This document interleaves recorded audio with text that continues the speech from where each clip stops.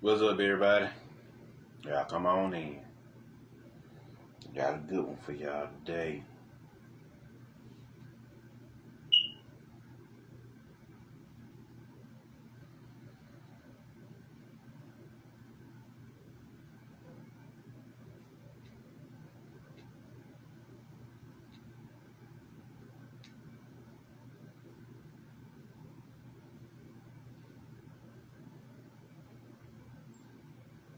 What's up, Orieka?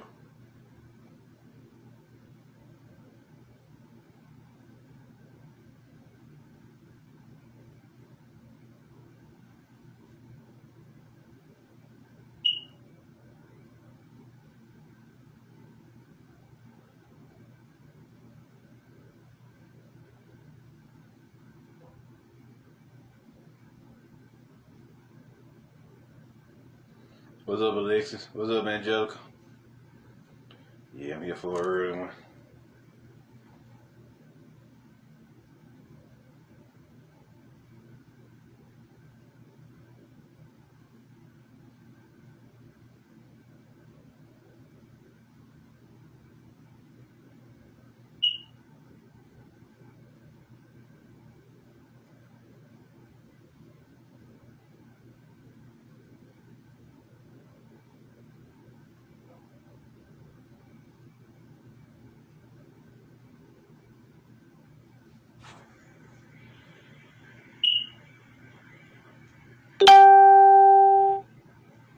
Y'all come on in. Do a little group share and we'll get started.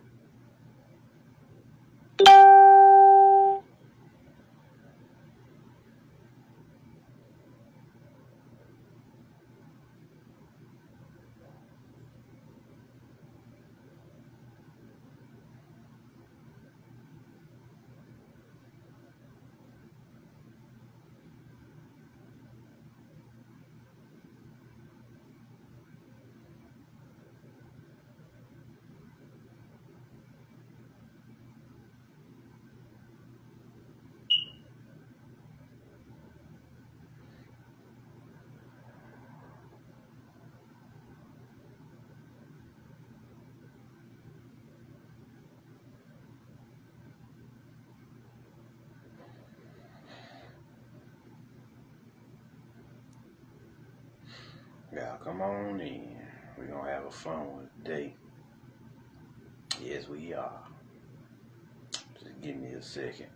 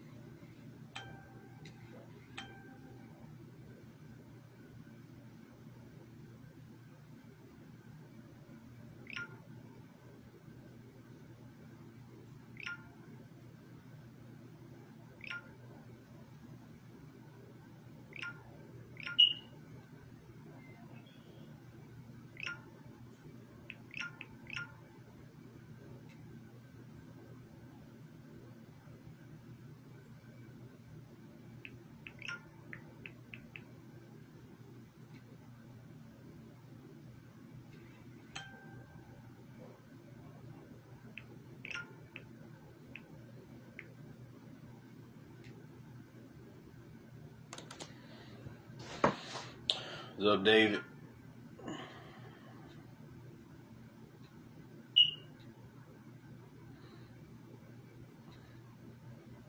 All right, we'll give him another minute, y'all. We'll get started. We will get started.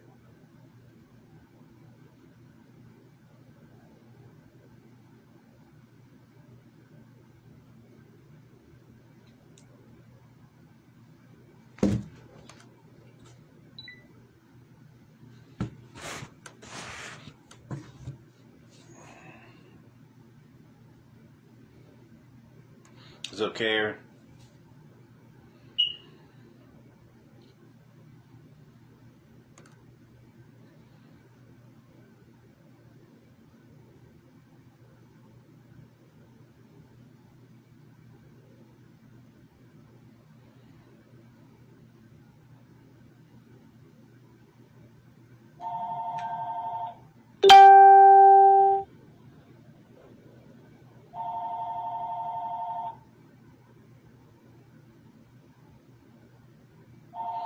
All right. How about we begin? Today, we're going to go over the green hats. Now, a lot of people has asked me about these green hats. You see, in the green hat energy, you know, they want to know more about it. It was an interesting concept. They want to know where I got it from, right? Well, the green hat is first and foremost a thought process or philosophy, as you would say. And check it out. Here we go. There's an article on it. Check this out, what they say about the green hats.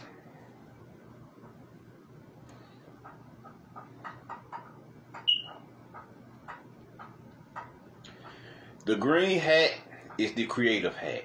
Moreover, it's the provocative hat. You see what I'm saying? Let me read that again. The green hat is the creative hat.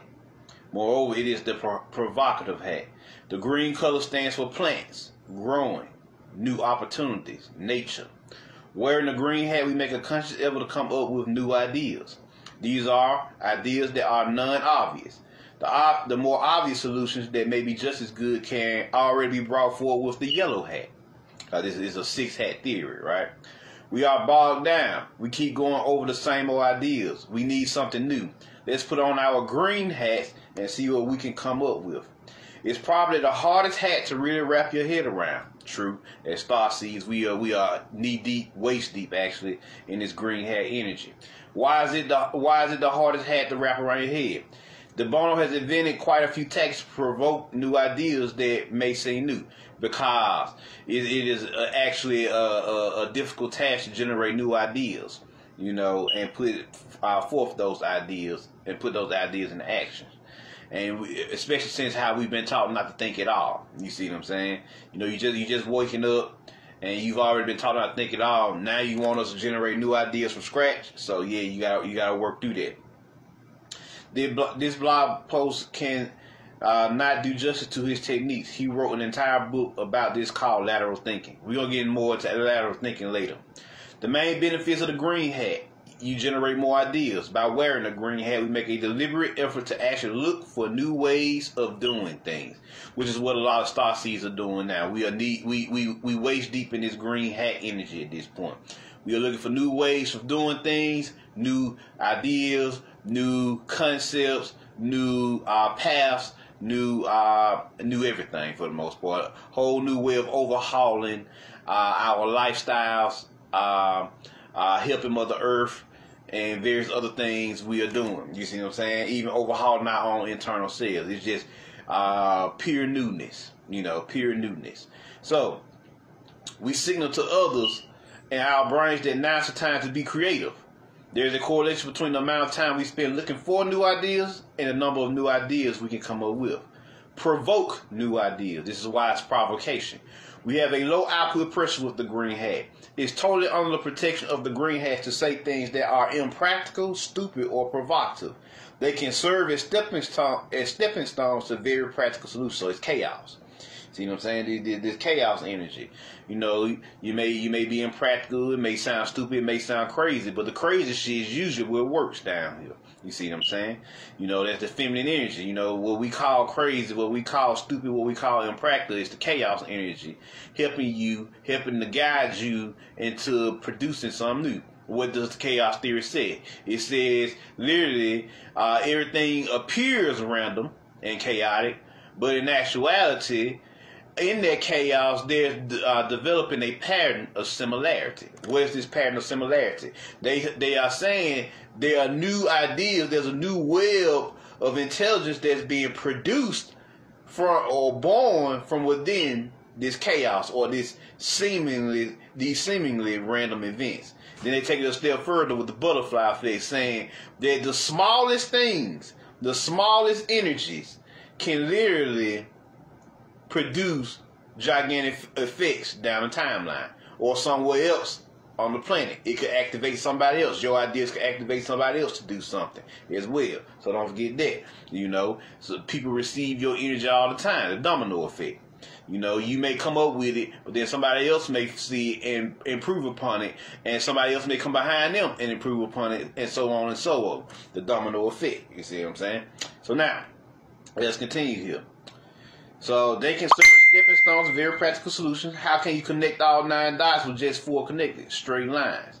The task is impossible, or so it seems, unless, of course, you consider that you can also go outside the box, go outside your current way or your current thought process or your status quo, your traditional thinking. We always say the comfort zone is the place where you love to be, but it's also a form of death because you're not doing nothing new either. You see what I'm saying? It's a double-edged sword. Sometimes it's okay to be in your comfort zone when you just need to relax, regenerate, and recover.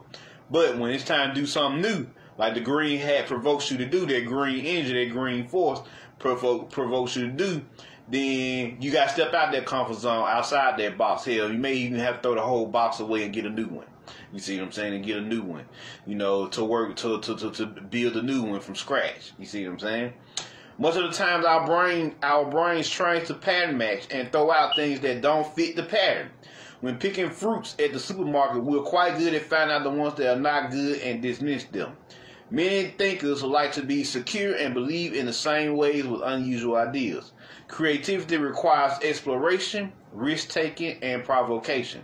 Unless we specifically wear the green hat and run the experiment, we will never know where we land.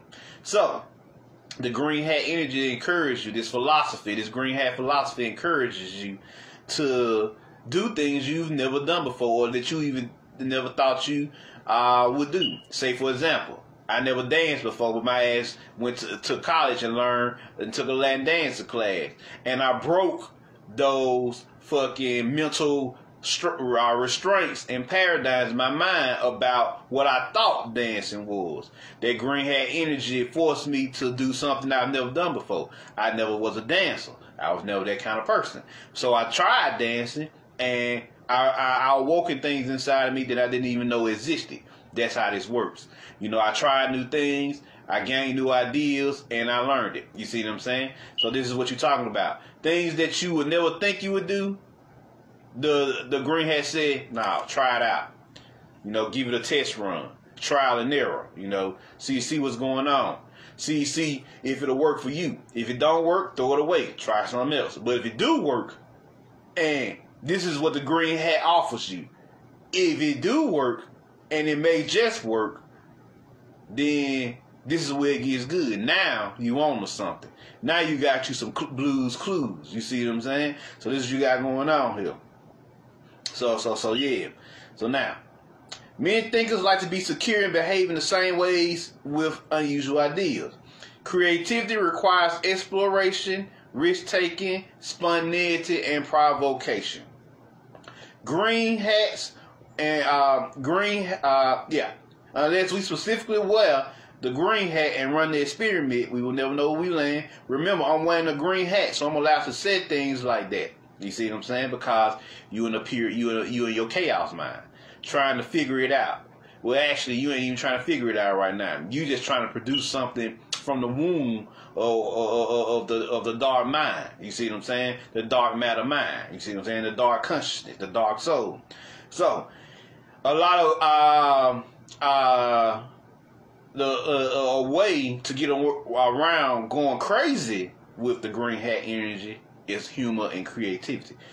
Great humor writers understand what makes a good joke. There's always a provocative, unexpected element in a good joke. Is there a hole in your shoe? No. Then how did you get your foot into it? Perfect example. Here we break out the pattern of thinking. Holes are unwanted. They are signs of worn out shoes, and finds a new pattern that considers the hole of the shoe that you actually put your foot in. You see what I'm saying?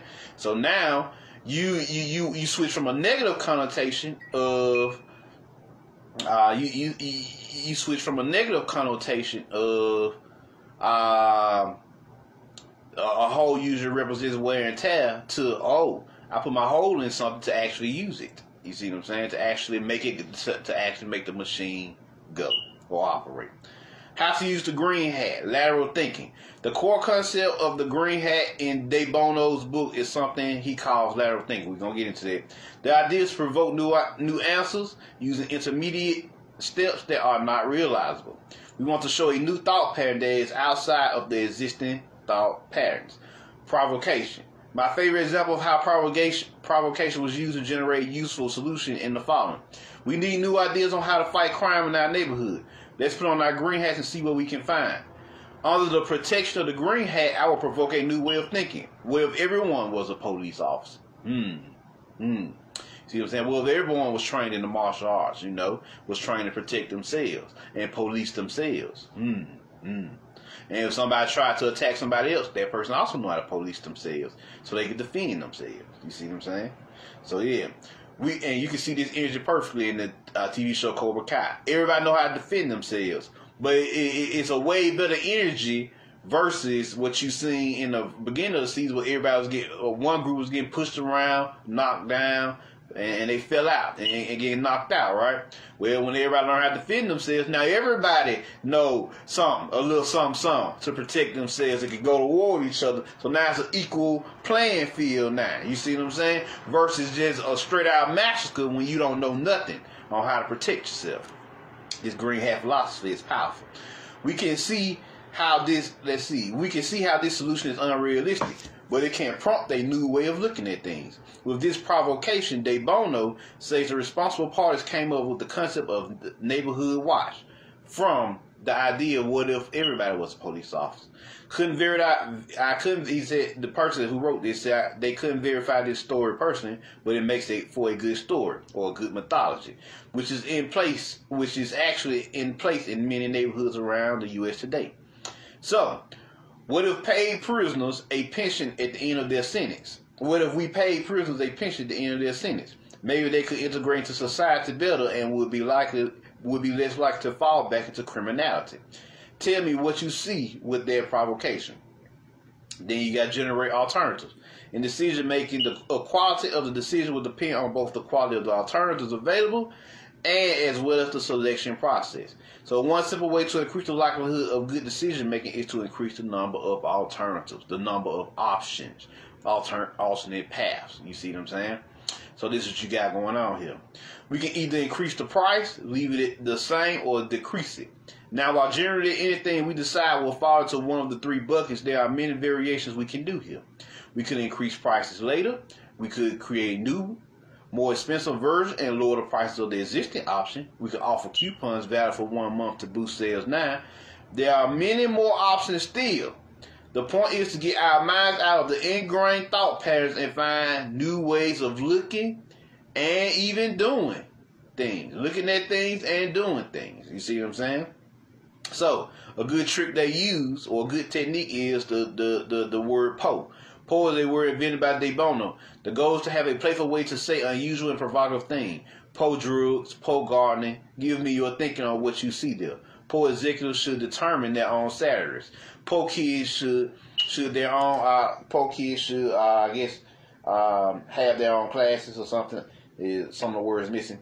Levels. Sometimes it's appropriate to break out of the current level of thinking.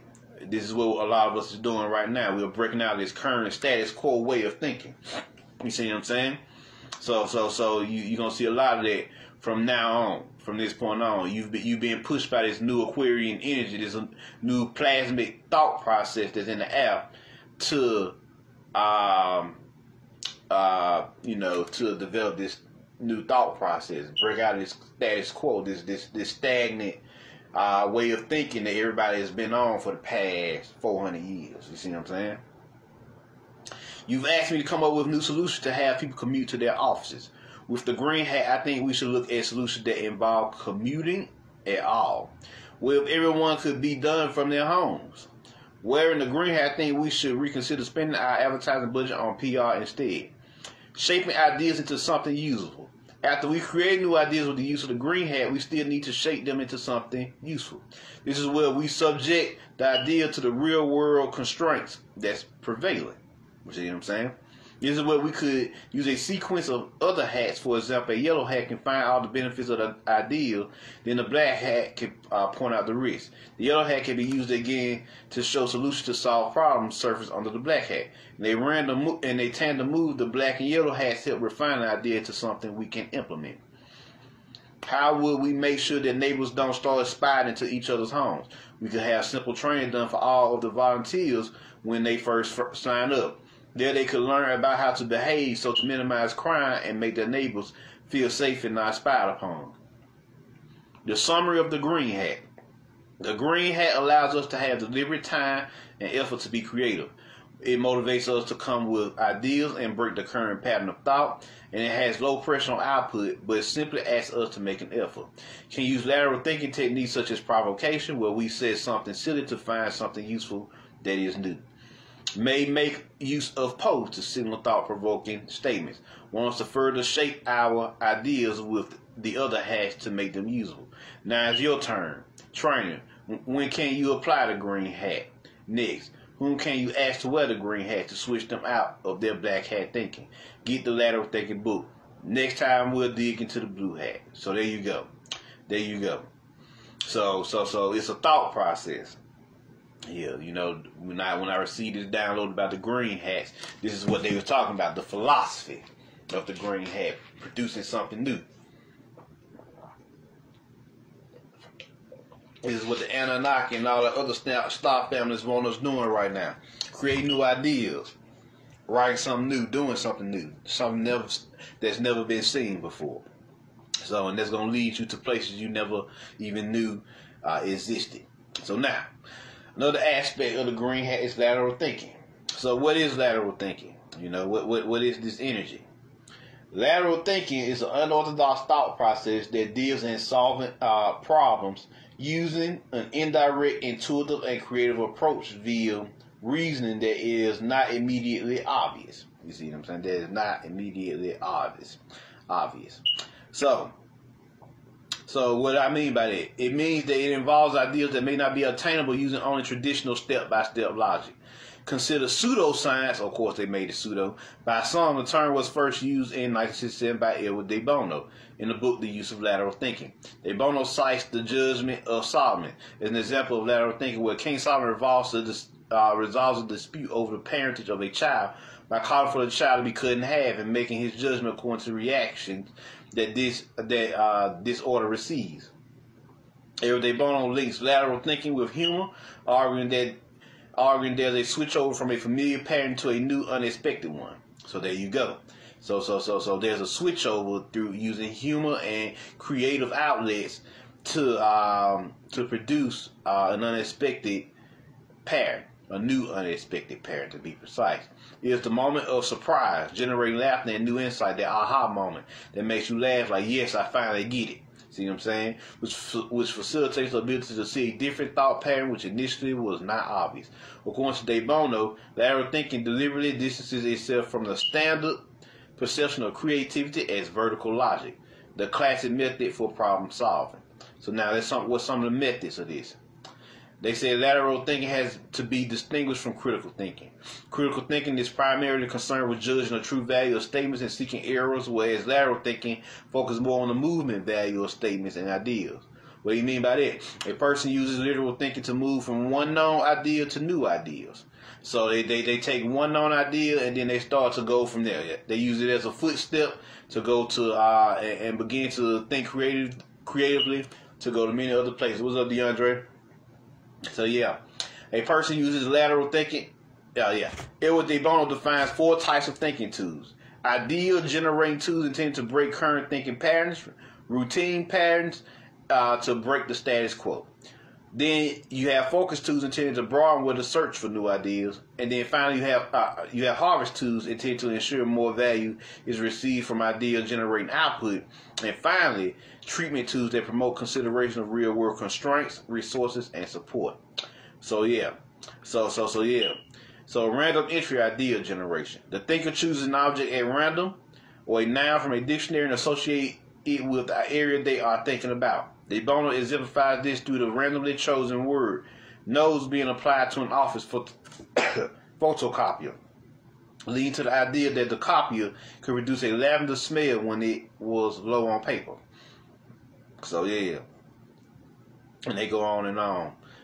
Challenge, concept formation, disproving, fractionation, and so on and so forth. They go in and on this lateral thinking process, which pretty much a chaos thinking process. What's up, Link? What's up, Rain? So it's pretty much a creative thinking process that's designed to get you out of the status quo, get you out your comfort zone in your mind.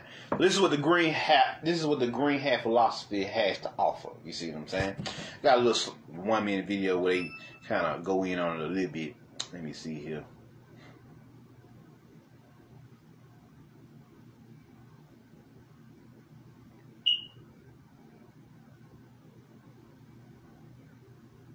Let me see. Here we go.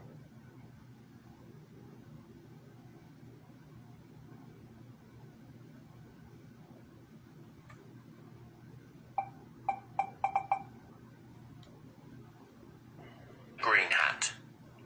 Damn. We put on the... All right.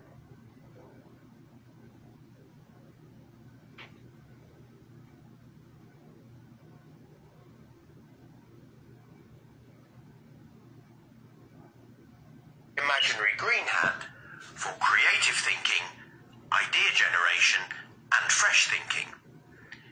It is used to put forward possibilities and untried ideas without evaluating them.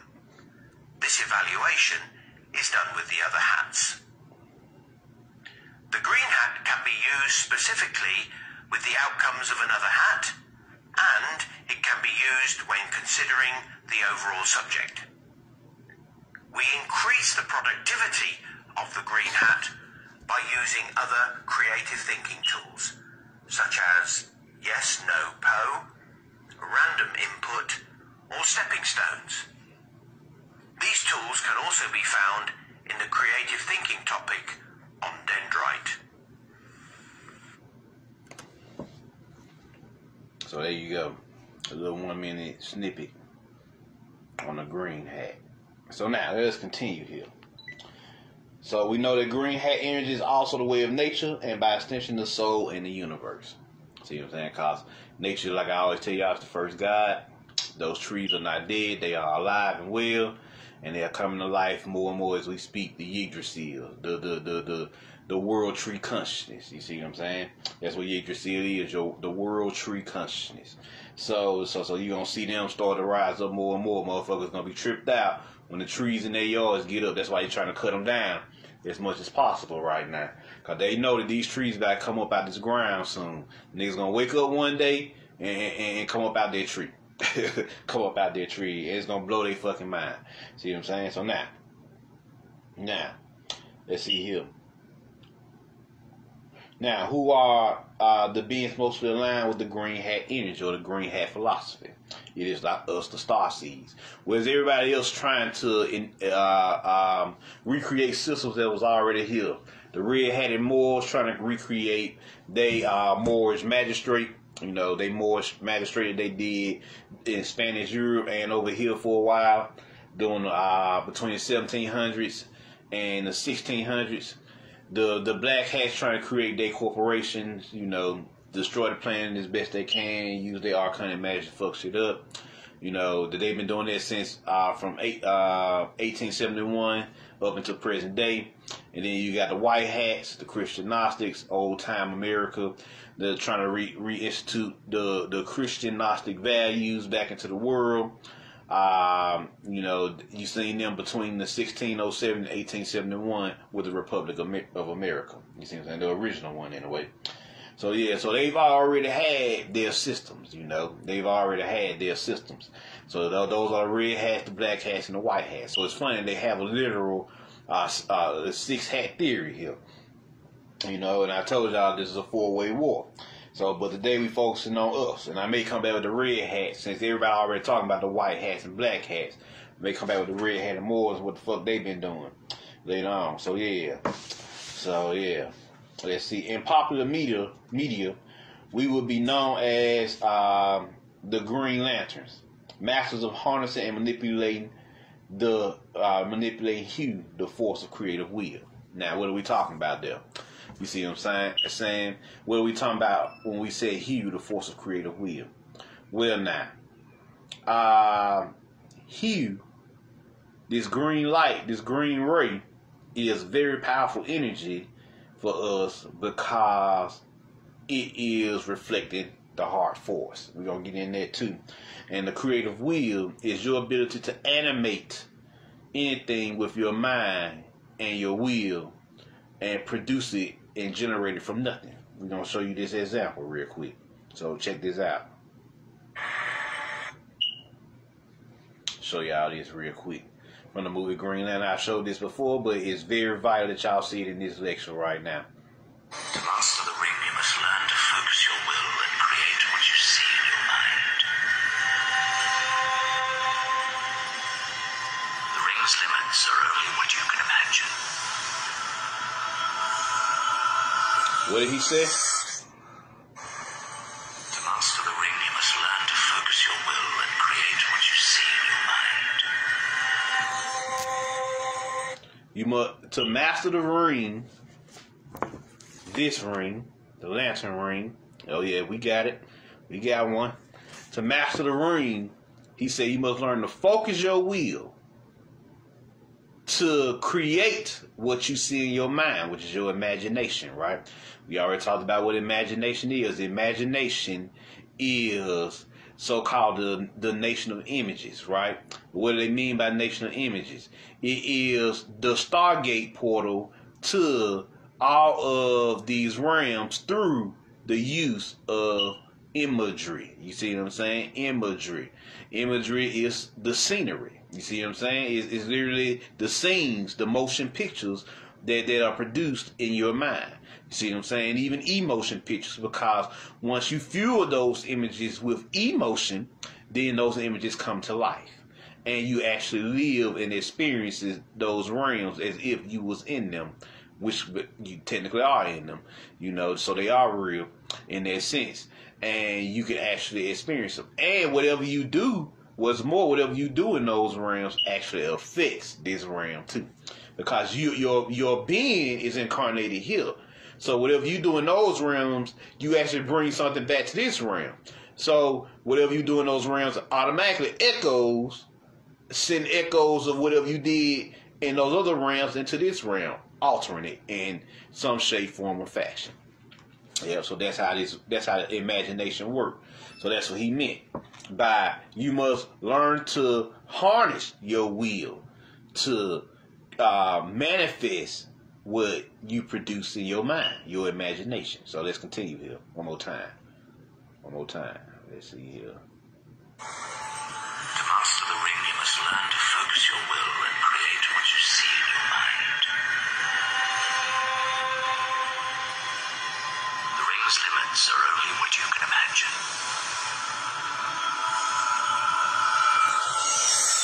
And what you can imagine is what? Limitless. You know, limitless. It's a limitless mindset. So imagination is limitless. So if you understand that your imagination is limitless, understand it, you good. Again. Now you try. Concentrate.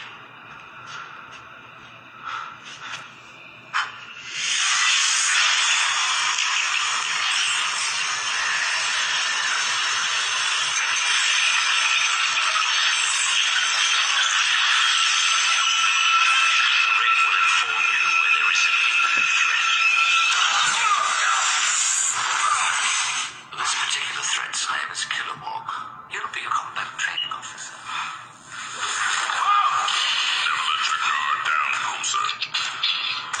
Welcome to Ring Slinging 101, or as I like to call it, the worst day of your worthless life. The human, he never seen one before. It smells funny. I smell funny. Yeah, I heard about humans. Think you're the center of the universe. You want to be a lantern? You gotta commit to the core. Alright, loser. Let's see what you got.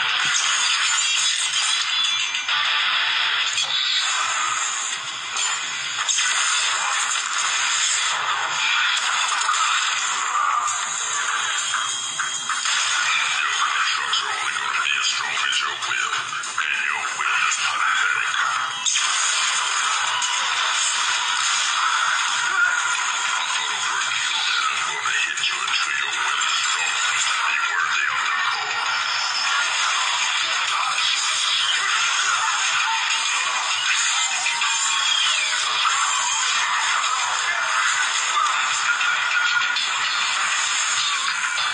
Next lesson.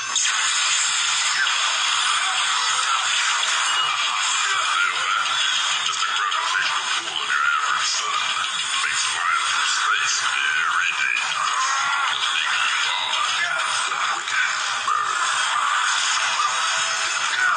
Gravity's a bitch. Here, let me help you. Remember, your enemy, he's not gonna play fair.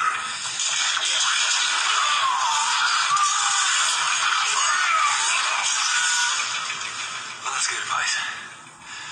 Thanks, gorgeous. So, this is the human.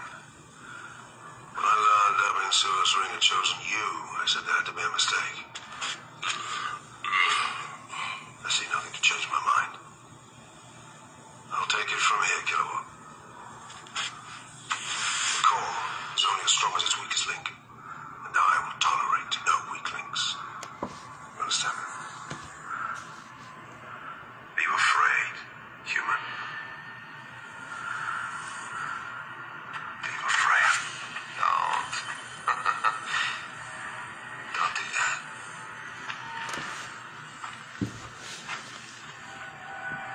Shall we? Sure. The sword of human.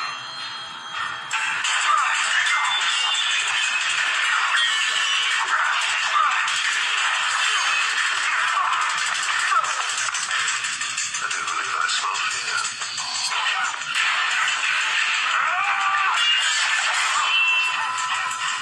I'm a Green Lantern. I fear nothing. Fear is the enemy of will. Will is what makes you take action. Fear is what stops you and makes you weak.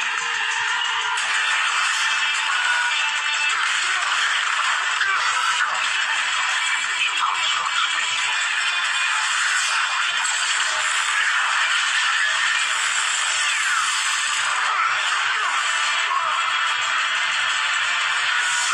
Just ignore your fear. You're afraid you can't act. You can't actually die. You can't make you die.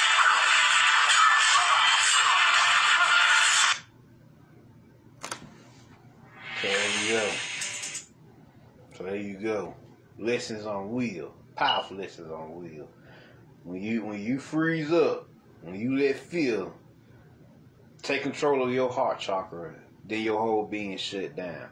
But if you learn to harness the fear, regulate it in your heart chakra, spinning it around, you transmute it into spiritual power, emotional force, and you can even use that energy to affect the physical world. So who are these lanterns? You know, who are these lanterns? Y'all know in the Bible they talk about the 7 lampstands, you know, the 7 chakras. You see what I'm saying? So let's get into the science of the lantern corpse as a whole. You know, we just went over the Green Lantern, what they teaching. So let's talk about the lantern corpse and the emotional spectrum. Let's get it.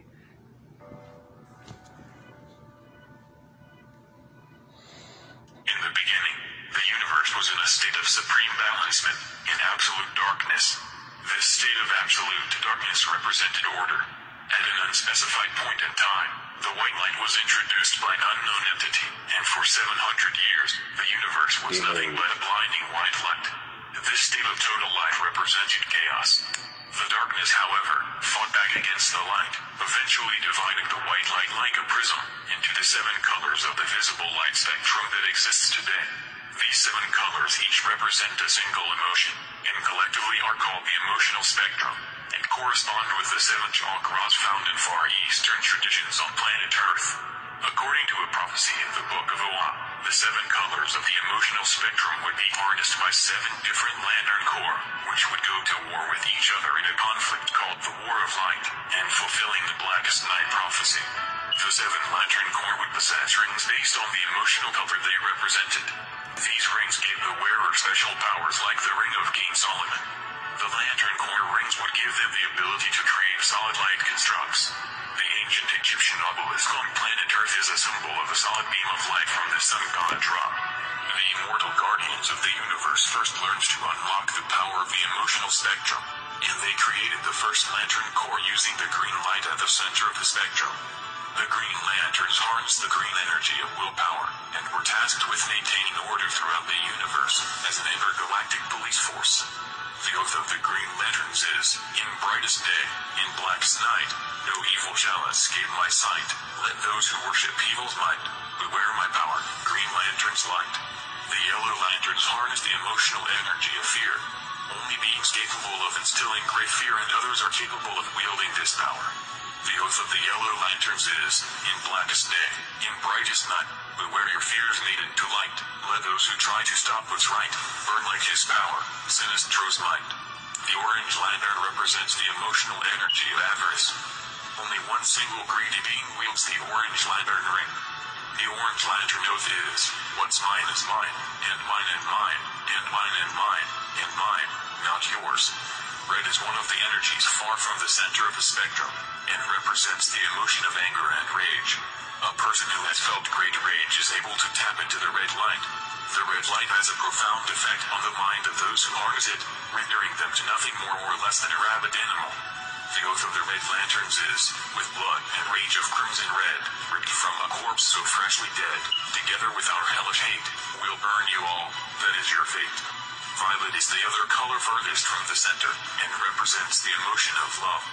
As they say, there's a thin line between love and hate. Those who are capable of great love are capable of wielding the violet light.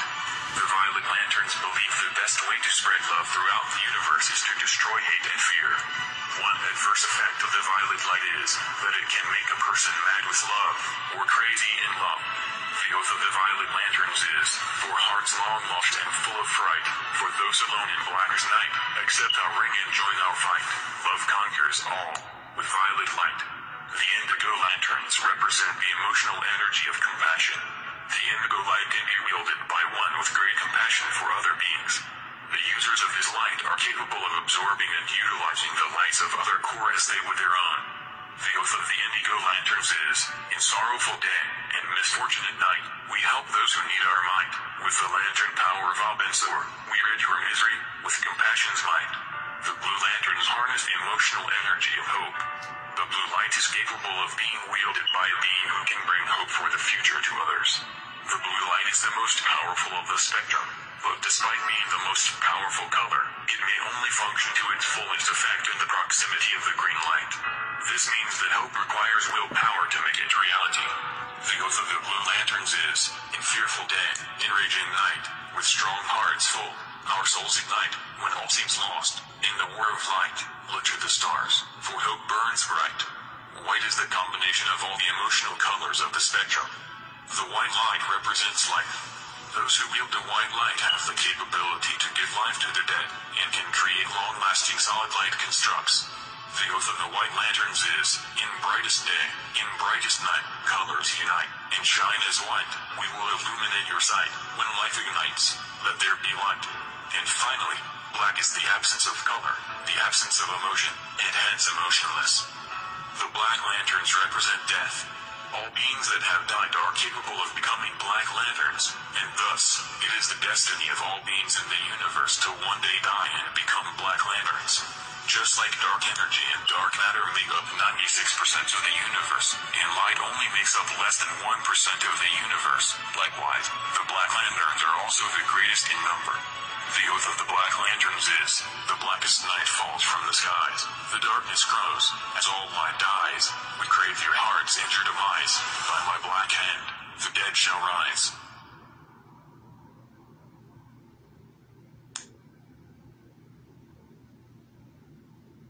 We're going to fly now. So there you go. So there you go. Now you understand the whole emotional spectrum, and you see a lot of the energies: rage, the red energy, the red hat, rage, hatred, separatism. You see a lot of that with the more energy, the white hats. They think what they're doing is pure, pure. They're about the life, because Jesus gave his life. Jesus is their energy, their savior. That's the white hat energy. Then you got the black hat energy. Black represents what? Death. In all its shape, forms, and fashions. He said that everybody's destined to be returned back to the darkness, which is melanin.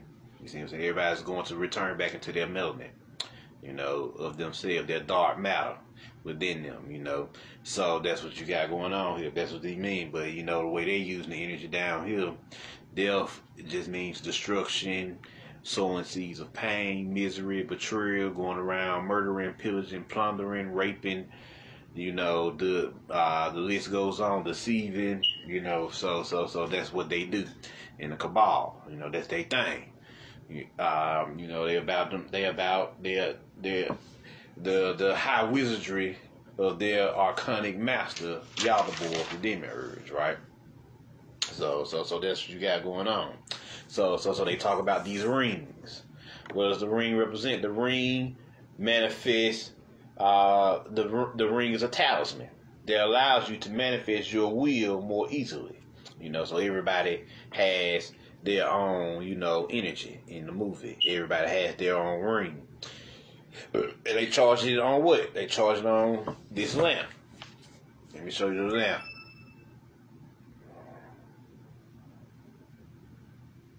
So you can see it for yourselves.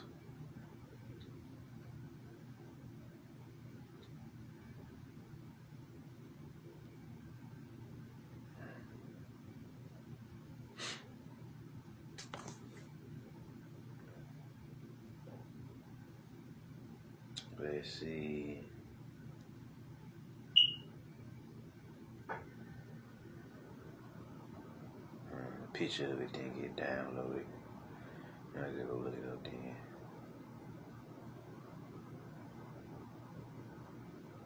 Just go look it up.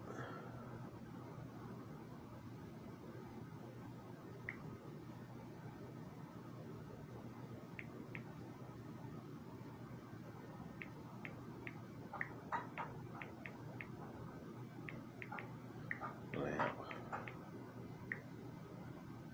And the lamp is real important.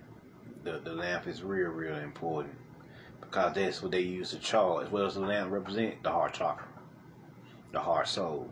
You see what I'm saying? That's what it represents in these movies. It represents the heart chakra, the heart soul, the heart energy. Like literally, they had an intergalactic world lamp on oil. We're gonna get into oil in just a second. So yeah.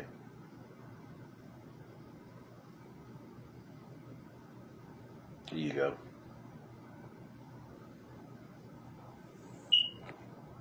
Good holding the lamp.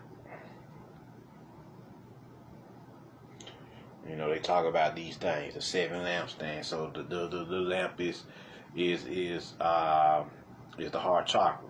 Now they said the green light was produced before all the other rays, right?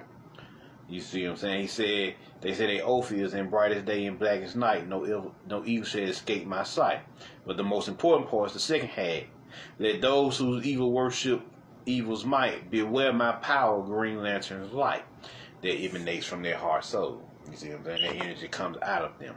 So that's what these energies are about. That's what these energies are about. So what is will? Will is your ability to perform, act, or even take action in the form of generating, operating, and destroying. Manifestation is will.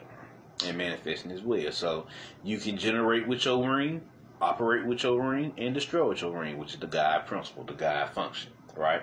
Well, different types of will. You have personal will, or the will of the individual, and you have divine will, which is the will of the source, the pre-existing one. So your own personal will is the individual spark down here, the individual intelligence down here, divine intelligence, and then you have the divine will, which is the intelligence of the source, the pre-existing one, por mandres, nada. You see what I'm saying? The nada. So this is what you got going on here.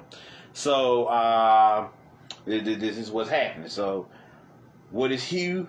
It is the green force of creative will. They show a powerful scene in the movie with this green light. And let me go and show that real quick. Why? Absolutely. All right. I can do that.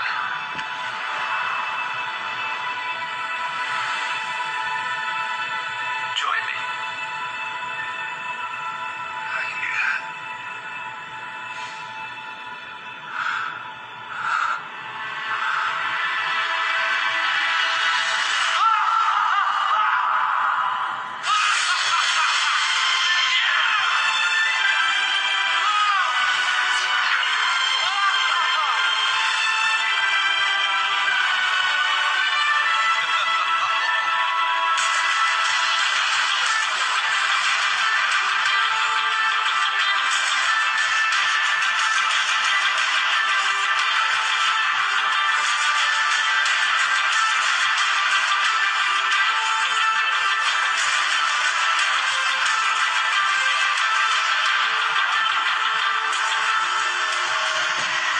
See that?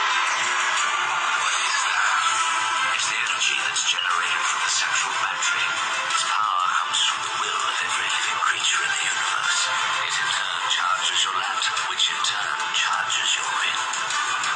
Even your suit is comprised entirely of energy. What's with all the green? Green is the color of will, the Guardian's harnessed will, because it's the strongest source of energy in the universe.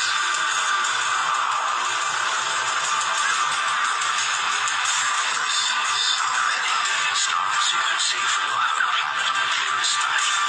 Your sector is 1,000 times larger. And 3,600 lanterns each with a sector, just as fast.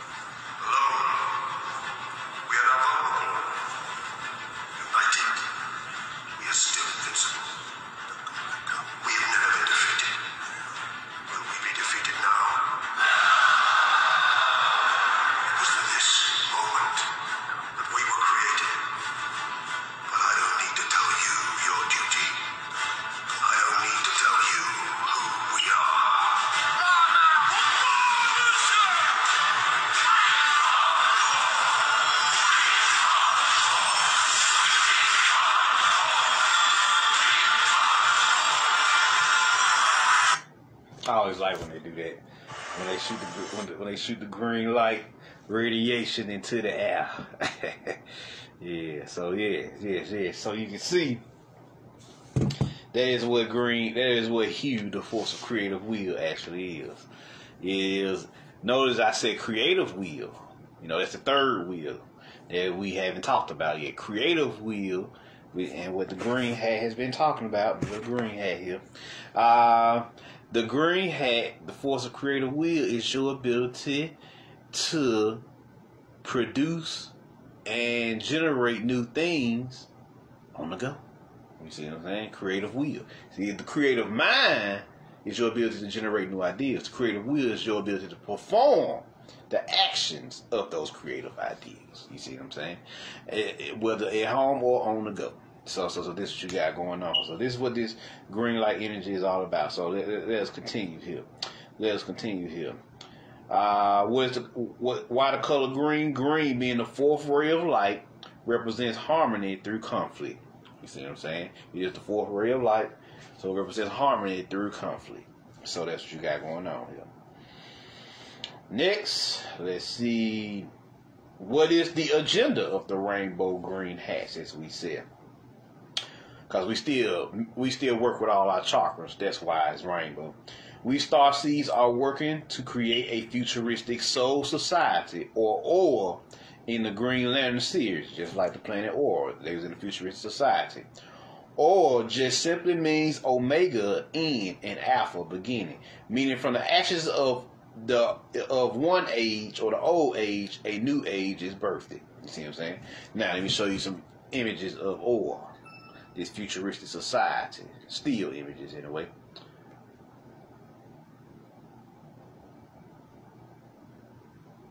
Let's see here. Here go the planet Or, full of green light radiation. See what I'm saying? Here go a picture. Let me turn that brightness down for a second so y'all can see this.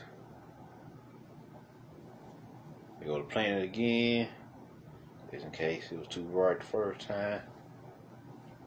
Here go the city. Futuristic society that you're building right now.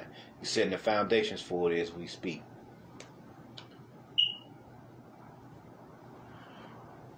The Green Light Society, or the Green Lanterns. Oh, this is all you. This is your story here. Green Lantern, Black Panther, hell, even Aquaman. That's all yours. Yeah, that's all us there. That's our story. So you can go check out those 3 movies. I'm trying to think of any more off the top of my head. Well, we are in power already. Wakanda, Or, and then you had Atlantis in the Aquaman series. We in power in those movies. We already in our advanced futuristic society in those movies. So trying to think of any more off the top of my head, but I know those are the big 3. That I know y'all can go see and watch. Feel me? So yeah. So let's see here. Here go. More of the society.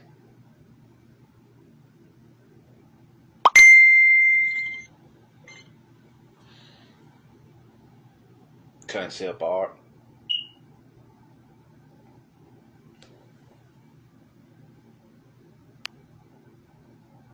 So yeah, there you go. So that's the futuristic society you are trying to create. Did I show y'all that one? There we go. So that's Or. Your futuristic planetary society. You see what I'm saying? The Green Lantern insignia. That heart chakra. That's what the green lamp is. Let's see here. Of course, we gotta show some people. People from the Green Lantern Society. Go one of the ladies. Green Lantern women. Idris Elba dressed up as Green Lantern, which I thought was dope. The Green Lantern homies. God damn. The Green Lantern homies getting together. to do what they just showed y'all they just did. I know it's a great feeling to do together. And then the Green Lantern ladies getting together to do their thing.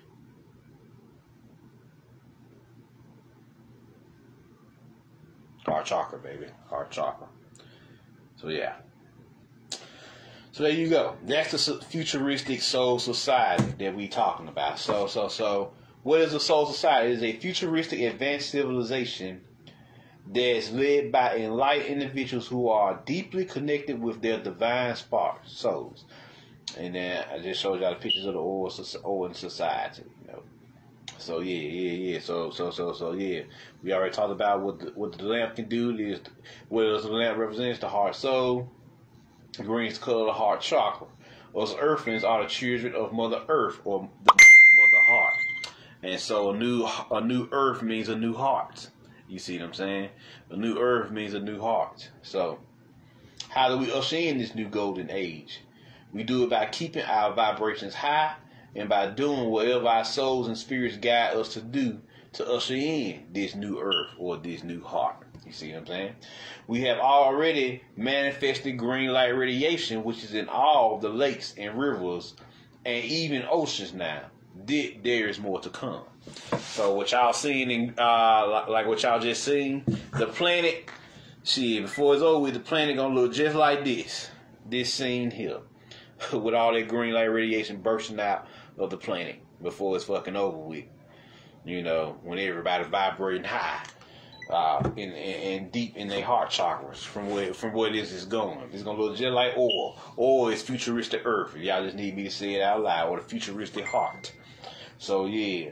So you said that there was a corpse, a police force, which is pretty much the DC Universe's version of the Guardians of the Galaxy, basically.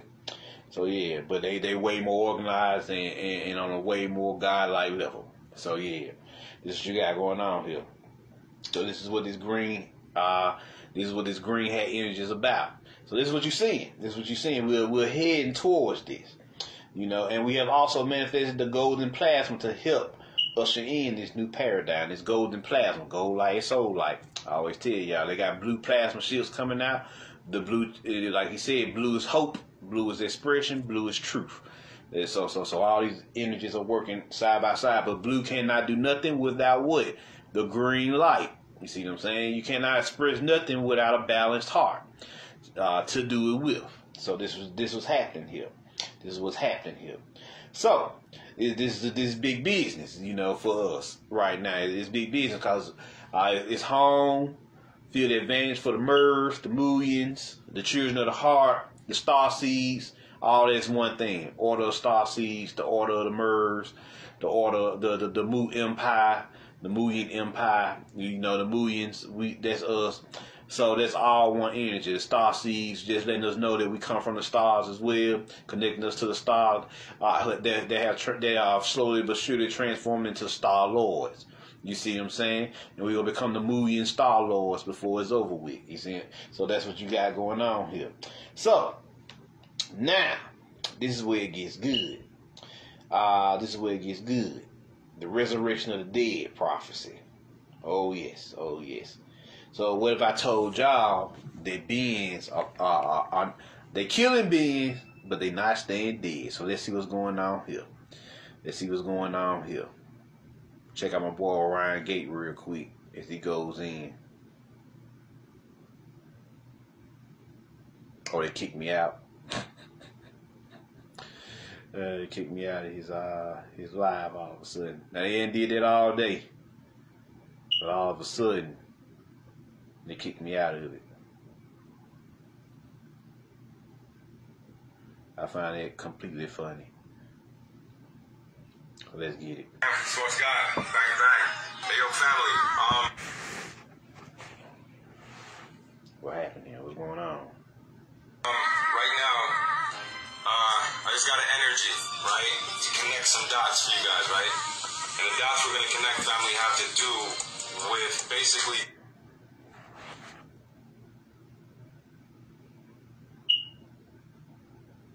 the zombie apocalypse, World War Z thing, right, family? Because, like we always say, whatever the wicked are gonna do, like we know, whatever the wicked are gonna do because of their lesser magic, they have to tell us they're gonna do it first. And the way they do this is through movies, comics, you know, all kind of media, right, family? Remember, the fallen are the controllers of the airwaves. Remember that. The prince and the principality is the air. They control all the airwaves, all the media, all that shit, okay? So family, when we're talking about this zombie thing now, right? I'm not talking about dead people coming back to life and any weird thing, not like the George Romero zombies. I'm talking about the actual reanimation of flesh. You see what I'm saying? Like, so, for instance, you have like a chemical that they might be able to use where a person can be brain dead, but the body be still alive. You understand what I'm saying? So, what I'm looking at now is all these people who they're saying were all bath salts and this and that, but they really weren't, because like the Miami zombie, for example, he had nothing in his system, right? And he ate this guy's face, you know what I mean? They had to shoot him 100 times before he would die. And this was like happening all over the country and all over the world at a certain point in time a few years ago. And it never stopped, really. They just stopped reporting it as much, right? Because we've become desensitized to it. But family, the thing I'm saying is, like, what the fuck is in the air and in the water? Because it's happening with the fish. Like, any of my people out there that are fishermen and you know about animals and meat, you know that once you catch a fish, you gut it, you skin it, scale it, 20 minutes, an hour goes by, you've already seasoned it, put it down, it's freezing in the frozen, whatever. You know what I mean? You have it ready to cook, you put it in the frying pan, you just fry it. Nothing's supposed to happen. There's no life left in that. Well, family, it's not like that anymore.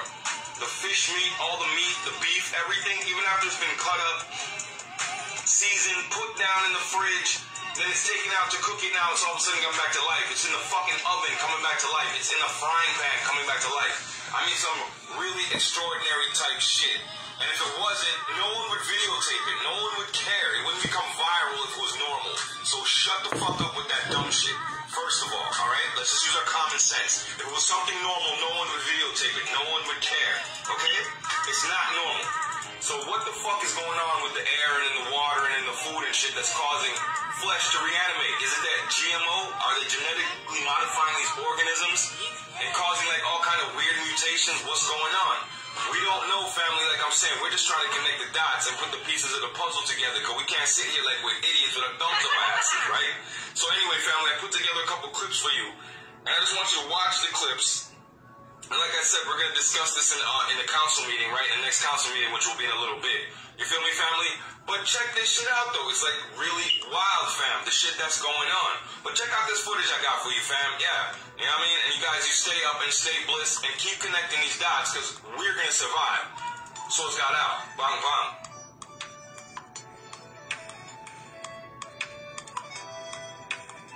No internal organs. Dead. Been gutted. And they got back in the water and started swimming. The footage you're looking at here, to me, is amazing and impossible.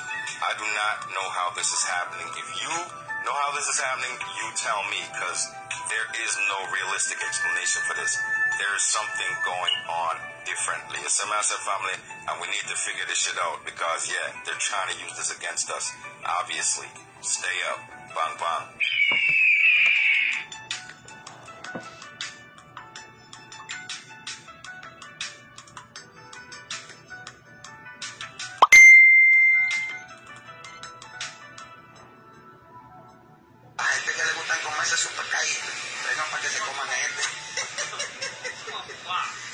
Ese pescado está destripado. Ni una tripa tiene, míralo cómo está ahí. Ese es un pescado. Tiene 7 vidas de pescado. Vamos, sal del caldero. No te dejes matar. Oye, ni loco me como yo ese pescado. Muévete un chingo ahí otra vez. Uy. Pero será un espíritu. El que se comió ese pescado se diabló. Porque ese pescado está endemoniado. Eso tiene un guanguá. Mira cómo está ese aceite, cómo está ese pescado ahí. Como que no está pasando nada. Muévete ahí para que van. Let me pause there so y'all can see that.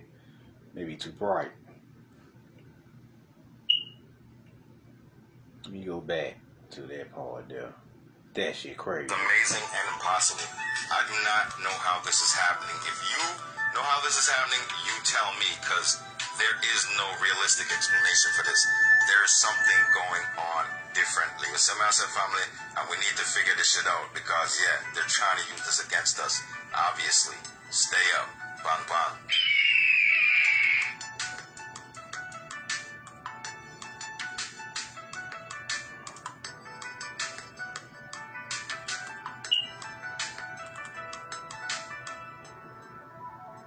A gente que le gustan comerse su pescadito, vengan para que se coman este.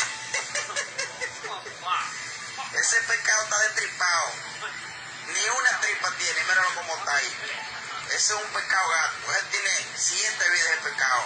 Vamos, sal del caldero. No te dejes matar. Oye, ni loco me como yo ese pescado. Muévete ching ahí otra vez. Uy. Pero ser un espíritu. El que se comió ese pescado se endiabló. Porque ese pescado está endemoniado. Eso tiene un guanguá. Mira cómo está ese aceite, cómo está ese pescado ahí. Como que no está pasando nada. Muévete ahí para que vean que de verdad lo tuyo.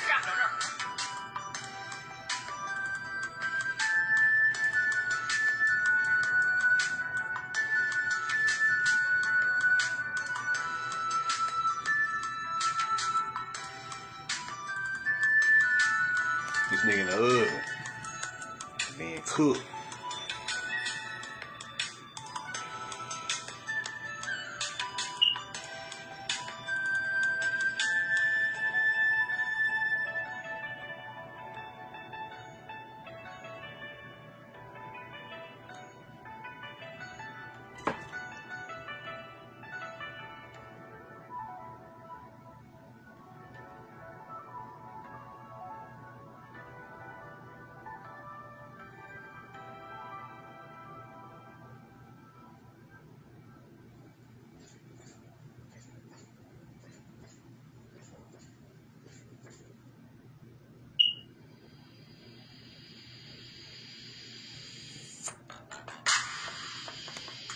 That motherfucker jumped off the plate on their ass.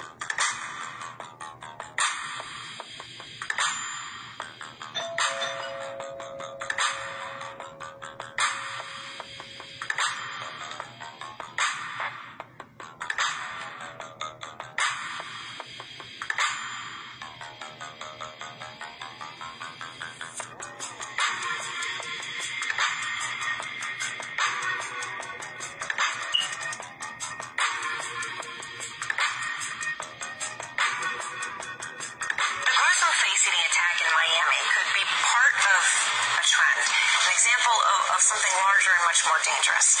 Miami police say they've seen similar cases recently of people behaving strangely and showing what appears to be superhuman strength.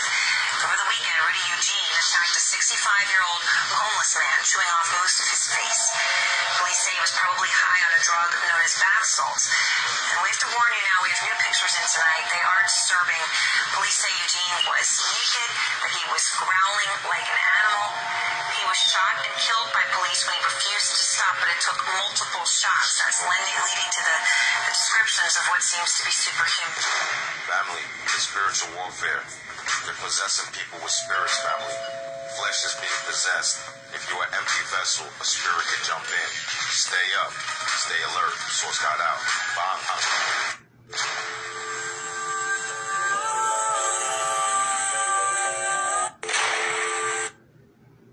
So there y'all go.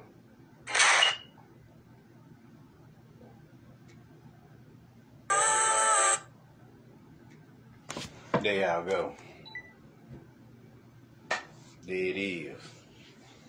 Now, we're going to talk about this. We're going to talk about this, y'all. In a way, he right. They is using nanotechnology to do some crazy shit, like bring people back to life. But, and nanites and shit, you know, keeping animals alive and shit. But I don't like to give them all the props. What's really happening is you're seeing a prophecy of the resurrection of the dead. Also, the plasma is bringing them back to life. You see what I'm saying? The plasma is bringing them back to life. Literally, the plasma energy is performing a cosmic reanimation jutsu. Now, what the fuck is a reanimation jutsu? For my Naruto fans, y'all already know. But for people who haven't watched Naruto, we gotta talk about the reanimation jutsu. entire Naruto universe. Could you... Reanimating the flesh. Notice what he said. Not bringing dead corpses back to life, but reanimation of actual flesh. Check this out. They put this in the anime, y'all. So today I'm going to be looking at what is without a doubt the most complicated ninjutsu in the entire Naruto universe. Kuchiyose Edo Tensei, or Summoning Impure World Reincarnation, is an S-class forbidden technique created by Tobirama Senju and is a derivative of the summoning technique. The idea behind the jutsu is very simple. Its purpose is essentially to bring a dead person back to life. In execution, though, it's a lot more complicated than that. As the name implies, and as I mentioned earlier, this technique is derived from the summoning jutsu, which means that the person being brought back to life has to be summoned to the world of the living. Now, I'll probably talk more about the details of the summoning technique in another video, but one of the key traits of the summoning technique that makes using it to bring someone back from the dead so complicated is the fact that generally, when a person or animal is summoned, they have to have a contract with their summoner. Obviously, you can't exactly discuss making one of these contracts with somebody who isn't alive, but luckily there's a workaround for that. In place of a summoning contract, a user of this technique needs a sample of the DNA of the person they wish to summon. The amount of DNA needed to revive a person isn't substantial at all and can be anything as small as a sample of that person's blood. The biggest issue a user of the technique will often run into is that a living sacrifice must be made in order to use it. Without a body to roam around in, the summoned soul can't really do much, so as Kabuto said, a living sacrifice is needed so that their body can be used as a vessel for the dead person being summoned. So once a person has gathered everything they need for the impure world reincarnation, the technique's ritual can begin. The ritual is very similar to rituals seen in standard summoning techniques, as it involves a scroll and the smearing of blood or DNA of some sort on that scroll. Once the summoner activates this scroll, the remains of the person used to summon them spread out in the form of a seal around the person being sacrificed, and this is where the magic happens. A bunch of dust and ash will cling to the sacrifice's body, at which point they are effectively turned into the person being summoned. Their personality, chakra, appearance, and anything else of the sort are all replaced by the revived persons, at which point the ritual Let's stop there. Basically what he said is he used the atoms of the earth, the chemicals of the earth, to rebuild the physical body, to regenerate it. So regenerate the organs. So what y'all gonna start seeing here with these animals and these dead people whose bodies are still alive, that's why he wants you to cremate a lot more now, is if the body's still intact, their organs can regenerate. And they can walk back around. They can walk amongst us again. They lived around this bitch. See what I'm saying? It ain't the zombies that y'all see in like Resident Evil. It's more along the lines of beings who have so-called been killed, but their flesh regenerates and reanimates itself. You see, that dead, so-called dead flesh comes back to life. See what I'm saying? So that's what you got going on here. I'm trying to think, besides Naruto, what other movies have that happen in? Motherfuckers thought they was dead. The Immortals, it was a movie that came out where they shot a motherfucker, killed, and thought he was dead, and they got right back up, and the bullet wounds healed. You know, they come out with quite a few movies like that. Wolverine probably the best one. You know, nigga shot him dead in the head in the movie. Nigga brain regenerated, y'all. His brain regenerated itself. He just had lost his memory. And he came back to life. You know, reanimation.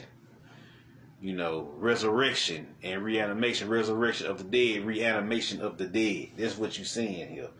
From this point forward, the summoner has complete control over the person they revived. Now, initially, when Tobirama first created the technique, reanimated shinobi ended up being much weaker than they were when they were alive. Additionally, there was a cap on how many ninja Tobirama could control at any given time, and both of these flaws together significantly limited the potential of the technique. When Orochimaru mastered the technique, he did his best to make the flaws less significant, but it wasn't until Kabuto mastered the Edo Tensei that both flaws were eliminated completely. There's no limit to how many reanimated people Kabuto can control at any given time, and Kabuto's reanimated shinobi are much more powerful than Tobirama's were. Granted, Kabuto's reanimations are still slightly weaker than their living counterparts, but the issue is nowhere near as bad as it used to be. One drawback that no user of the technique has been able to get rid of is the fact that to reanimate a person, their soul has to be resting inside of the Pure Land, which is essentially the Naruto afterlife. Now, generally, everybody's soul goes there after they die, but there are some rare exceptions where this isn't the case. For example, Kabuto was not able to summon the first 4 Hokage of the Hidden Leaf Village because each of their souls had been trapped inside of the belly of the Grim Reaper.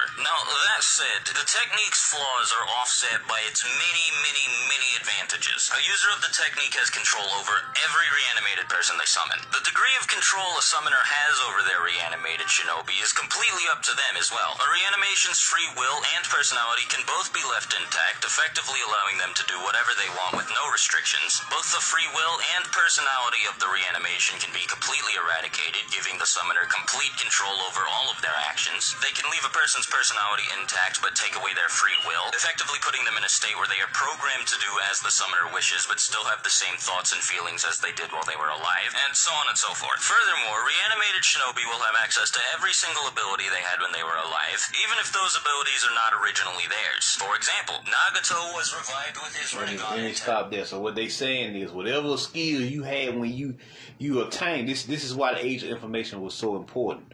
The Age of Information was important for you to gain as much knowledge, skills, and abilities as possible. Because if you die and you come back to this motherfucker, you reanimate, you're going to have those same skill sets. You see what I'm saying?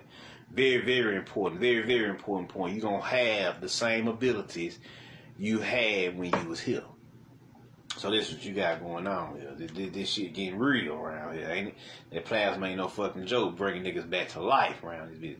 Bringing the fish back to life. Yeah, you got them fucking with the technology too, the black goo, which is melanin. The physical melanin on the physical. Cosmic melanin, that's what black goo is, to be precise. You got that too. What's going on here is they're using the melanin and the plasma to bring people to life, and they installed nanotechnology in the black goo, the melanin, to bring to control people's brains with receivers technology and making them go crazy. You know, let alone the vaccines, which is nothing but pure nanotechnology. They got upgraded nanites now. The list goes on of what the fuck are they doing, but that's just them. You know, where are they getting these ideas from? They getting ideas from the supernatural events that's happening on the planet. They coming back to life naturally, like Simeon Toko told them. He was able to do the same things in Africa during his timeline, where he was actually, they cut him up and he just regenerated. He just came back to life. And many other gurus and black messiahs and messiahs in general that manifested on the planet, Buddha and everybody, told everyone what they gonna do, what people was gonna be capable of in the future. Y'all, and they pretty much said it. Even they Jesus said it. Y'all think we bad? Oh, them motherfuckers that's coming after us gonna be the fucking truth. Watch, see what I tell you. See what I'm saying? Even Simeon Toko told them, like, hey, we coming back. You know, you may have chopped me up or whatever, but I'll be back. I'll be back. I just relinquished my soul and spirit from the mortal coil, but I'll be back. I'll be back. Don't worry. We coming back to see you. So yeah, we now know how cruel you really are. That was what it was about. All the shit that they could think of, that you could think of to do with an immortal man, and the only thing you can think to do is kill him over and over again. The savagery. That's the best you can come up with is murder. You got an immortal God walking around the planet, and you don't ask him questions on how to advance society. You don't ask him this. You don't ask him that. The only thing you want to care about is improving your ability to kill. That lets you know how fucked up people is on the planet. How fucked up these archons really are. That's the best they can come up with. All these messiahs that done hit the planet over the past since we gonna say as early as Marie Laveau and Harriet Tubman, although we know it was bad motherfuckers even back then too, not just them. But these motherfuckers hit the planet, and the best thing you can come up with is let's kill them off. See what I'm saying? Let's kill them off. So you know, I keep telling people we are in the mind of a lunatic. This is the demiurges. This is y'all the boys, the blind mad God's mind. Okay? That's why the world is so fucked up. You are in his mind. Alright? This is a realm within his mind. Because he created the material universe. So of course, the realm within the material universe that he created, i.e. his mind, is going to be fucked up according to the mind. Like your universe inside of your mind is going to be and operate according to your mind state. Right? That's why they tell you need to have an enlightened, balanced mind. Well, we know this motherfucker ain't balanced. Hell, he far from. The nigga is unstable as fuck. The nigga is a lunatic. He a madman. He a mad guy. You see what I'm saying? A blind guy that did. A blind, and then worse than a blind mad guy. Like they tell you, the Azathoth in the Necronomicon is a blind, mad guy, which is Yaldabaoth, who has learned from his mistakes, you know, and realized how he was fucking up as he killed the feminine energy, as the feminine energy was killed. See what I'm saying? And locked down here. So he is a blind, mad guy. You see what I'm saying? A jealous guy, as he said. So you are in his mind. The material universe is his mind. You see what I'm saying? That's why he's the god of matter, the god of control, and the god of the three-dimensional matrix, the third-dimensional matrix. When you're the god of something, that means you mentally preside over the realms and dimensions within your mental space. That's basically what that means. Like we said, we teach this law of mentalism, right? The law of mentalism states what? All is mental, mind is all. So, first and foremost, before we get into anything else, you got to understand that you are in the mind, and you are dealing with a mind state of a being who is fucked up. Obviously, he fucked up. You seeing the manifestation of his lunacy down here. Madhouses, asylums, alright, psych wards, alright. You know, they ain't even getting rid of those particular kinds of energies. Prisons, all this shit. All this fucked up shit that's in his mind. You see what I'm saying? That's what you are seeing. What we're doing here as green hats, as star seeds, as the order of Muurs, or the order of the Muyans, you know, the order of the Green Lanterns. What we are doing here is we are breaking out, or we are transporting Mother Earth and ourselves out of his mind into another dimensional mind space outside of the current awareness of the motherfucking demiurge, okay, of Yaldabaoth. That's what I need y'all to understand here. Now, I think this is what motherfuckers is getting hooked, messing up on. We are in the mind of the demiurge, and the archons are his intelligences, his perceptions. Don't you have angels and internal forces inside of you? Well, the archons are the demiurge's internal forces, like they teach you in the Gnostic text. It is the demiurge's internal forces. That's what the archons represent. You see what I'm saying? So this is what you got going on here. So, and then he has all other manner of beings, all other manner of creatures that he created as well, that's not even listed in the Gnostic text. Some of it is listed in the Greek mythology, you know, that they created as well. But all of it is the manifestation of this blind, mad, jealous God, which we know as Yaldabaoth, also known as Saklas, as well as another name for him in other lineages. You see what I'm saying? This is his name. So this is what you got going on. That's why it's called a dimensional shift. To shift means you are transitioning or moving from one state of being to the next. So we are moving or transitioning from his mind state of the demiurge, his mind, we are transitioning, we are shifting, we are portaling out of this realm, or warping out of this realm, which is the mind of Yaldabaoth, into a new realm, a new mind space, a new dimensional space. That's what we mean by a new earth and a new age. A new age where we are not subjugated to the archonic frequencies and mind state of Yaldabaoth, this blind, mad, jealous guy who came down the Tower of Babel and fucked everybody up. Him and his archonic host. So that's what we have been talking about. That's why Earth for the last 400 to 6,000 years has been a fucking asylum, a madhouse around here, a prison. You see what I'm saying? It's not just a prison planet, it's an asylum planet. Because, why is it like that? Because the plane exists in the mind of a mad, jealous, blind God. You see what I'm saying? I don't even want to call him a Titan. God. You see what I'm saying? A God. You know, which we know as the demon urge or the Yaldabaoth, right? So this what you got going on. I've shown this picture before. What does Yaldabaoth look like? We gotta understand where we are, what's going on, why it's happening, who is making it happening, most important, where we are, and when we are, most importantly. Like Morpheus said, when are we? You know, when are we? So here you go. Here you go. This is the blind mad God. A worm with the head of a motherfucking lion. So yeah.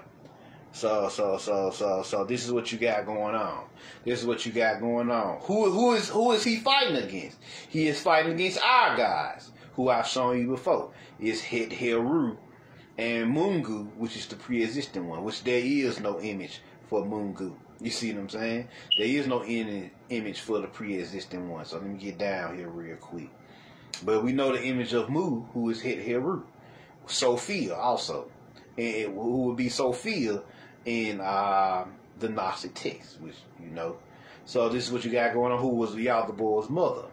You know, they tell that she produced an energy within her without the divine light or divine intelligence. And when she seen it, it was a monstrosity. This monstrosity is known as Yaldabaoth. And so we have, and they tell you we was on a particular plane chilling, and then once he created this body, he banished us with the help of the Moors to this realm, this deep within his unconscious mind, or what would be termed his version of the sunken place.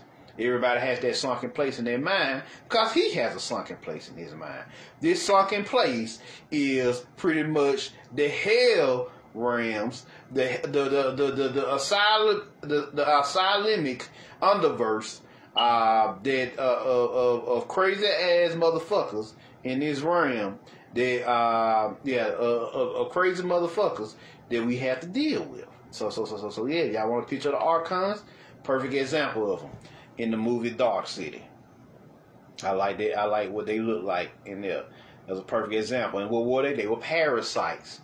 They were parasites. We now know that the Archons are fashioned out of their Lord and Savior, Yaldabaoth. So they are parasites. You see what I'm saying?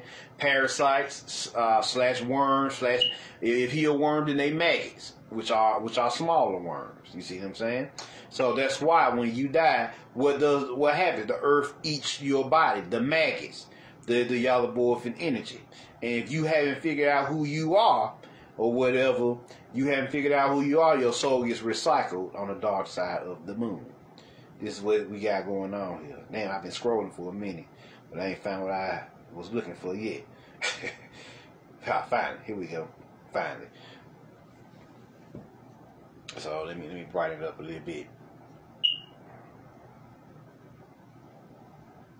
So this is Mu, Het Heru in ancient Egypt, right? This is Mu. You know, this is Mu here. Now Mungu, the creator, you know, has no real image. You know, he doesn't really have an image. We call him Amen or Amun, the hidden one. But do I have a picture of Amun? Let me see. Let me look it up for y'all.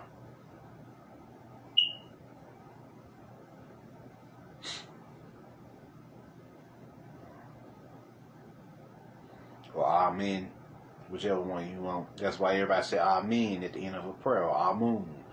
You see what I'm saying? It's the same energy. It is the hidden one, which is just really your soul. But your soul is the creator, just an individual expression of it. So your soul is likened unto the creator. So yeah, it's an individual expression of the pre-existing one or ones.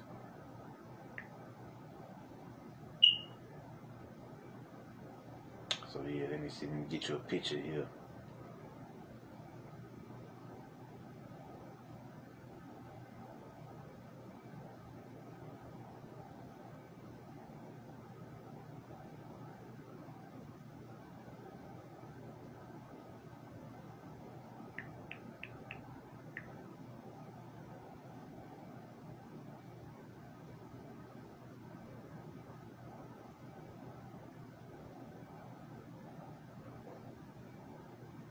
Let me see.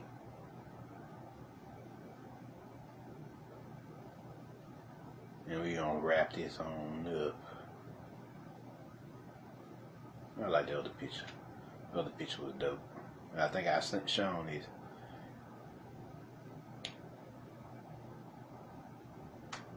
So y'all can have a clear. Around here.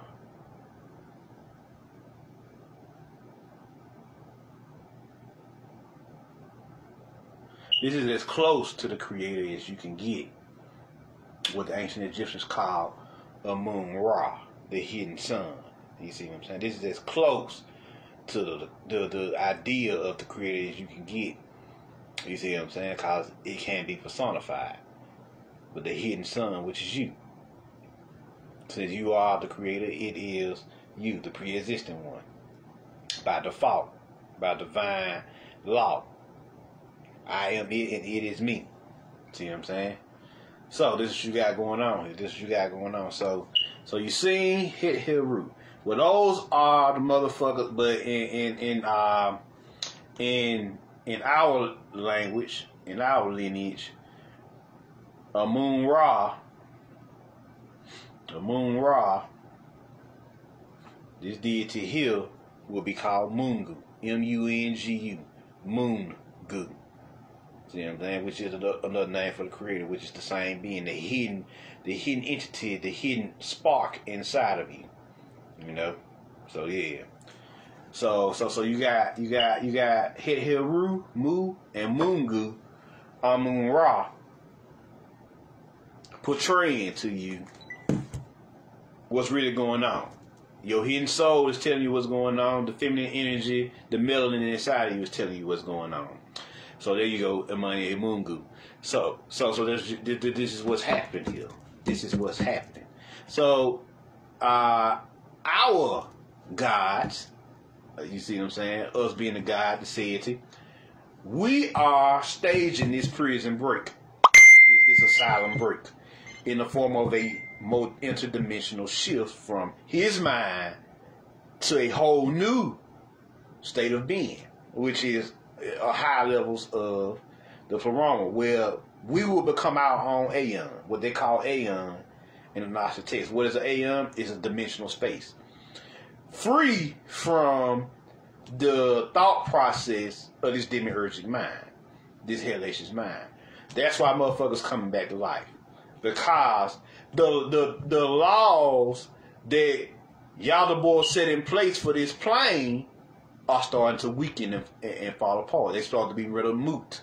You see what I'm saying? Because we are no longer subjugated to his frequencies anymore. And from Aries on down, you're going to see what I'm talking about.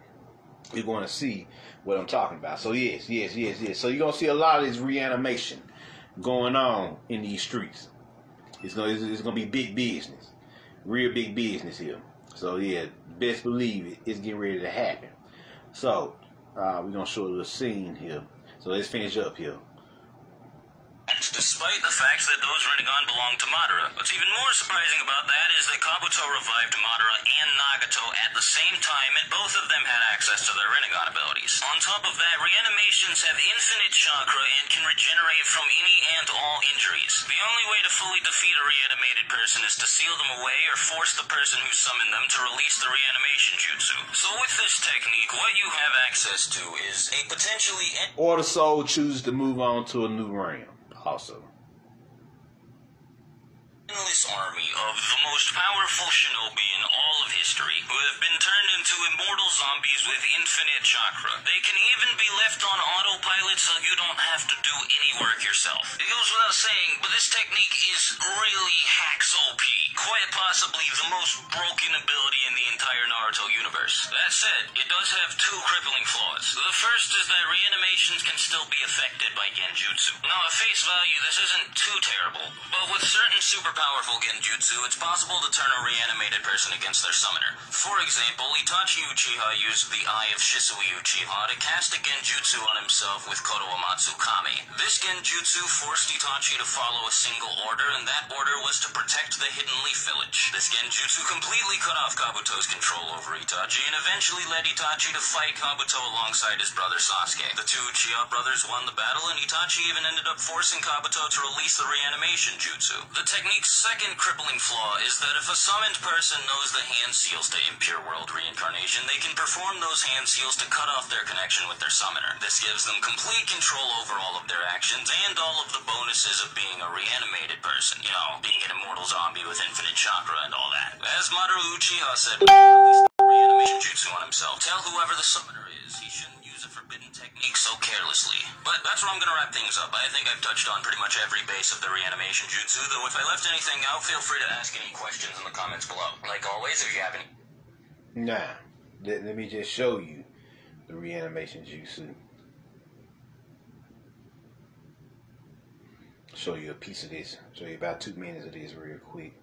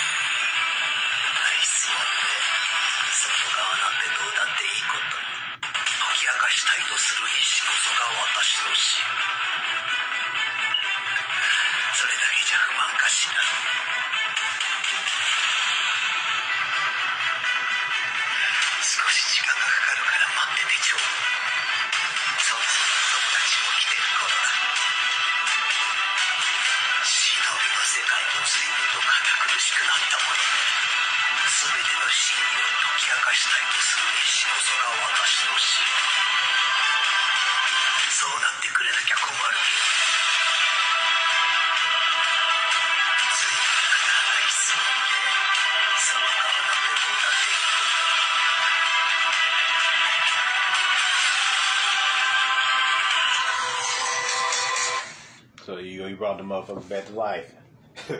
Found their casket and they body and brought them niggas back to life. Oh yes, oh yes. So this you got going on here. That's what you got going on here. So yeah, that pretty much wraps this one up. Finale, the Green Hat Muurs Star-Lords are on the rise. We have home field advantage because the other three hats, the red-hatted Muurs, the white-hatted Christian Gnostic Knight Templars, and the black-hatted Cabal have already had their time and their cycles.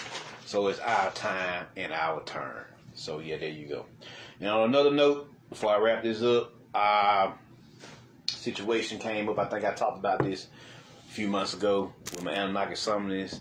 These motherfucking archons out here giving out false mythologies. You know, specifically aimed at the Sumerian mythologies. You know, the Anunnaki and everybody, because they detest the Anunnaki. Why do they detest them so fucking much? They hate the Anunnaki because it's three groups that they hate, by the way, if I don't know if I ever touched on this. The Sumerian Anunnaki, the Gnostics, and fertility, because the Gnostics pretty much told it like it is, demiurge and everything, and us, you know, the Muyans, you see what I'm saying, us, the Washita, the Khalifa, the Muskegee, the Iroquois, you know, us. So yeah, they hate us with a passion. Those three groups they can't stand. Now, they locked ours away. They can't do nothing about Gnosticism. It's too far out there. But what they can do is fuck up the Sumerian teachings. Because they can't stand the Anunnaki, and they know the Anunnaki's going to come back. So they're trying to... They're launching different distorted campaigns. So a friend of mine, she sent me this information. And I read it. And like I was like, what the fuck going on? Genetically modified mythologies. God damn it. genetically modified mythologies. I said genetically because they actually trigger these false visions in your imagination of these beings. Like they put the damn, what you call them, the fallen angels. They embedded them or programmed them into the Sumerian mythos, and we all know that in and of itself is impossible because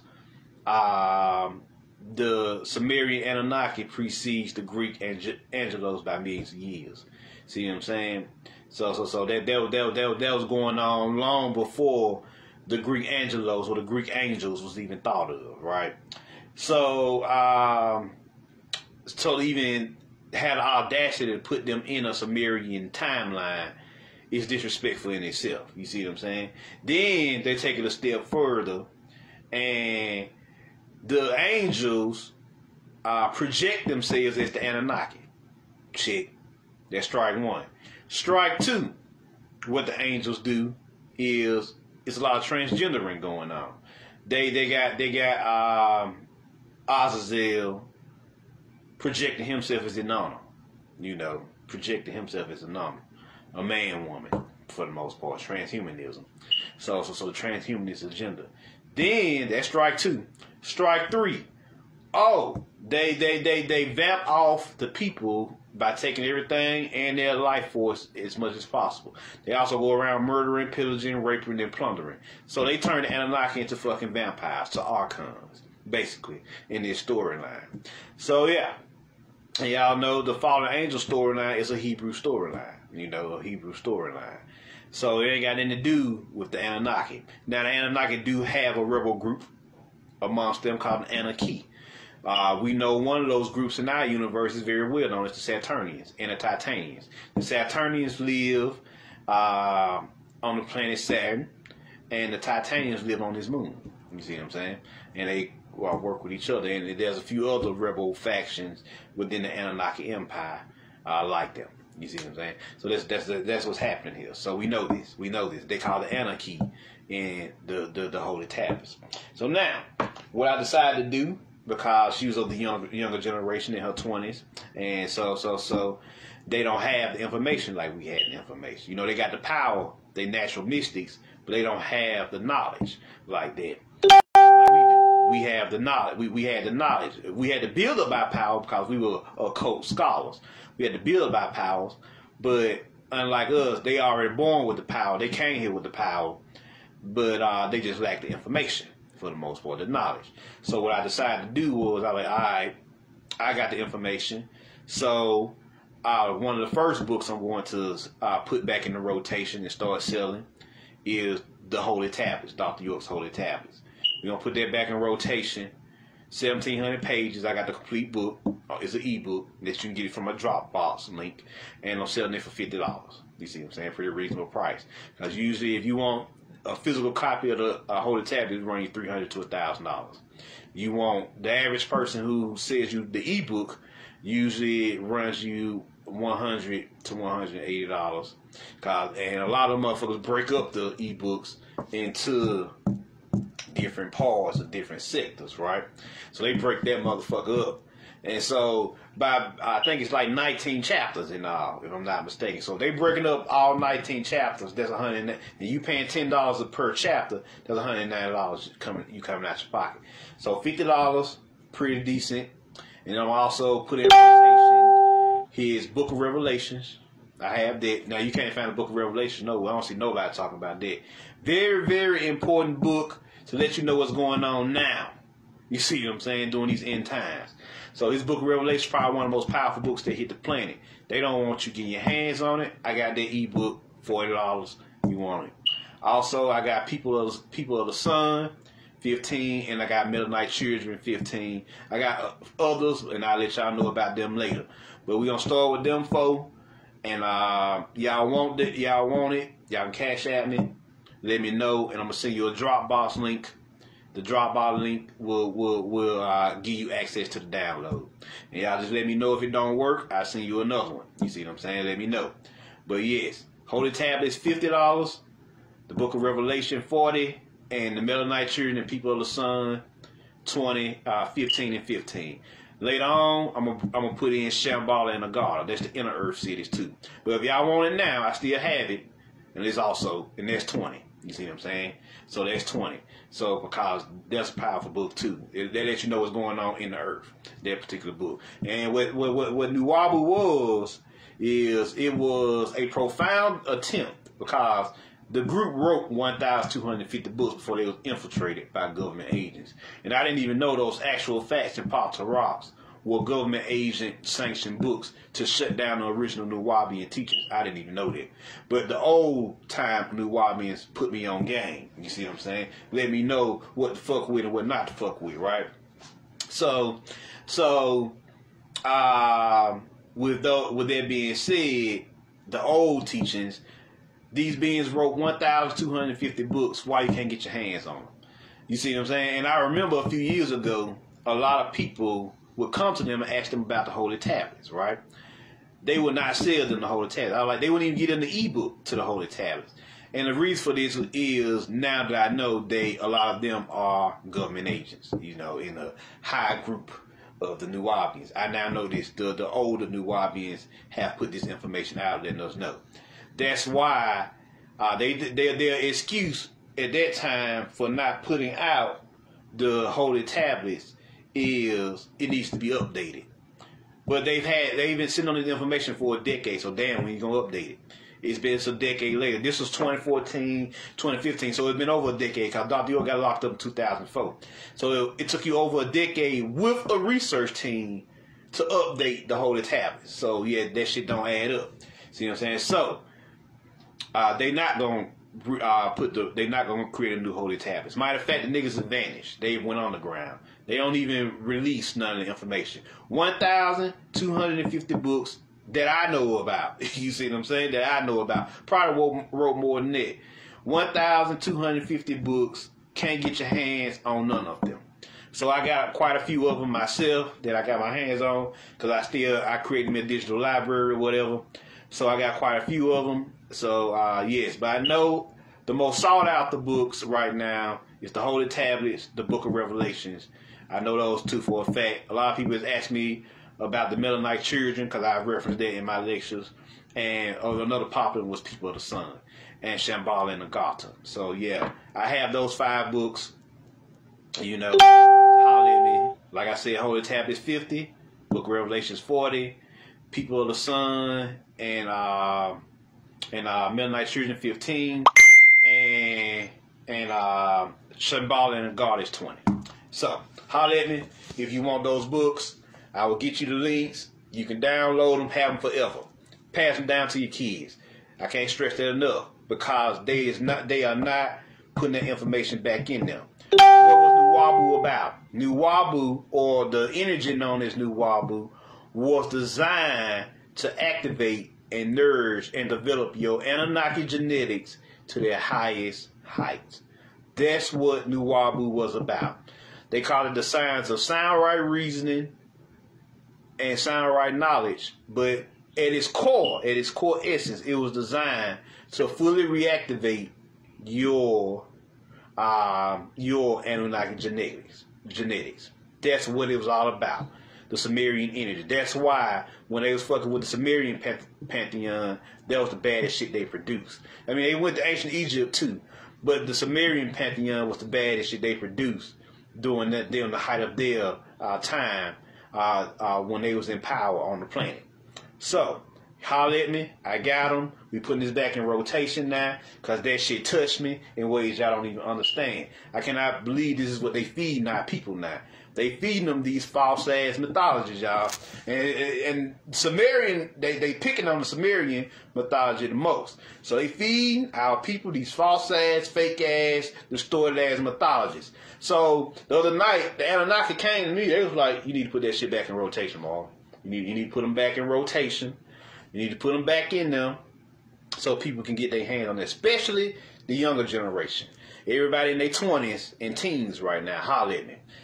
We gonna get you back in the game because a lot of information has been purged over the past 4 or 5 years, so that y'all can't get y'all hands on it because y'all are the ones they're scared of. They knew we was the scholars, but who they're really scared of is y'all because y'all are the actual mystics who already have the power. Y'all just need the knowledge, the information. See what I'm saying? Of course, knowledge comes from within you, but like I said, philosophy is the practice of rebuilding your neural network. So if you got the knowledge, think how much more powerful you're gonna be when you understand that those insights that's coming from within you. When you have the information to accelerate the insights and downloads and uploads that you get. Miss Pam, will it'll be released? Probably not. Yeah, hell no, they ain't gonna release it because they're gonna just do it all over again. So they don't want him on the streets no more. 1,250 books, like I said, according to the Nubians. The old time Nubians, 1,250. You see what I'm saying? They did that within a 40-year time span. You think they're not gonna show out in a digital age? Yes, no, they're not bringing them back. They're not bringing them back. So yeah, take what you can get. Go ahead and get your information. Holler at me if you want it. So yeah, there y'all go. And I also said 100 sacred needle names for 20, and I also throw in the 50 names of Marduk as well. So. Any questions? I'm going to take a few questions. I just want to put that on up out there. Any questions? Yes, Michelle, you can get a link to purchase from me. Yeah, it's a Dropbox link. If y'all don't know what kind of link it is, it's a Dropbox link. So if you got Dropbox, and I think, if you got Dropbox, you can get it, and I think you can get it without it. They allow you to get it, but let me know. We'll work something out.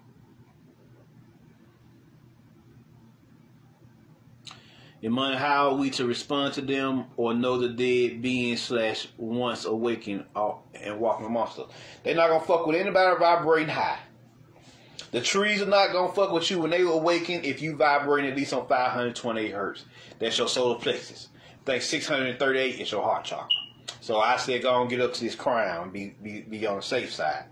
But yes, if you vibrating high and off the frequency of this arcanic ELF matrix, then you're gonna be good. Because a lot of motherfuckers is about to disappear. They about to just phase out of reality, drop dead because they cannot handle the green light radiation and these plasma energies that's hitting the planet right now. These golden plasma and blue plasma energies. So yeah, so there you go. So how you respond to them? It's more along the lines of how they respond to you.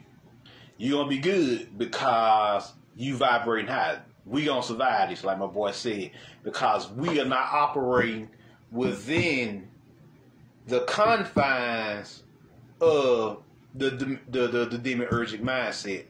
We vibrating on a whole other dimension. We are actually forerunners, time travelers, who are pushing and shifting this realm to where it's supposed to be in a new dimensional mindset, a new golden age. So this is what you got going on here. So yeah, so you're gonna be good. You're gonna be good. When the trees get up and start fucking niggas up, they only fucking niggas up that's vibrating too low, extra low frequencies. When the animals get right, when they start reanimating around here, they only killing motherfuckers who vibrate too low. You see what I'm saying? Extra low frequencies.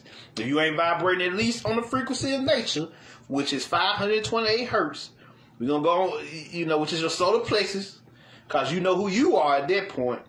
Then, if I said, go and get up to that crown chakra, which is 1,000 and some hertz, and be good. Go and have all them chakras open. If you want to, if you new to the game and you try to open up your chakras, there are guided chakra meditations on YouTube that you can meditate to and listen to accelerate that process. So yes. Even the Kundalini awakening, there are guided Kundalini awakening meditations on YouTube as well. Reiki and all that. Go take full advantage of that technology while it's available, because eventually they probably gonna shut this grid down like they did with Texas and everybody. So yeah.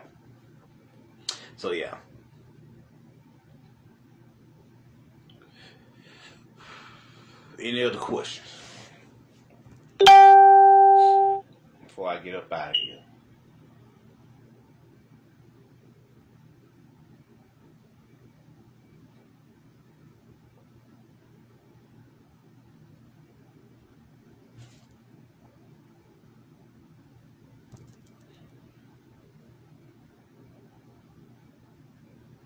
So yeah, just believe it's going down.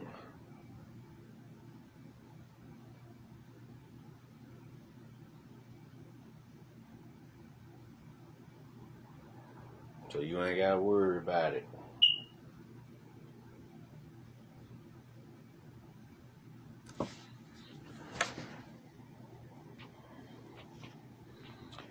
Lee, do you think there will be any changes when the grid goes back up? There's gonna be a lot of changes here. Them changes happening right now as we speak.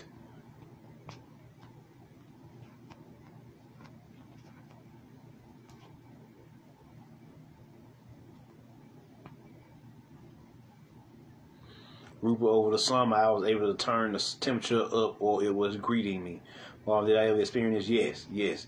The stronger your soul energy get down here, the more it affects the physical world, the natural world. You know, so yeah.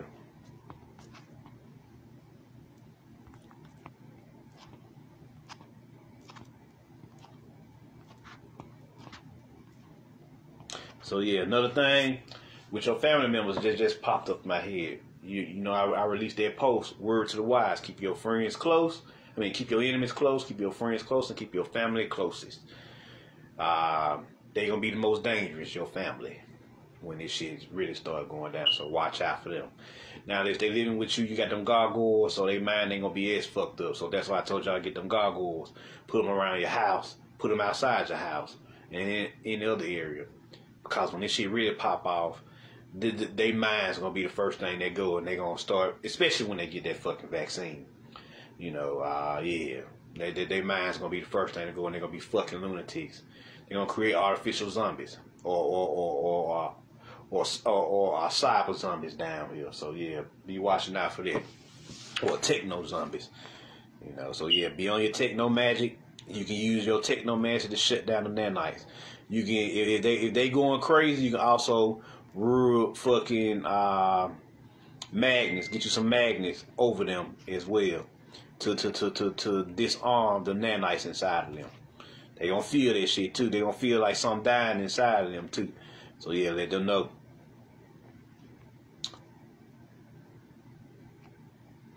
Theodore, what's new Earth's page? I think it's, what is this page? You talking about Orion? Orion. Hold on, let me see here. What is it? He on Instagram, by the way, if you want to know where he at.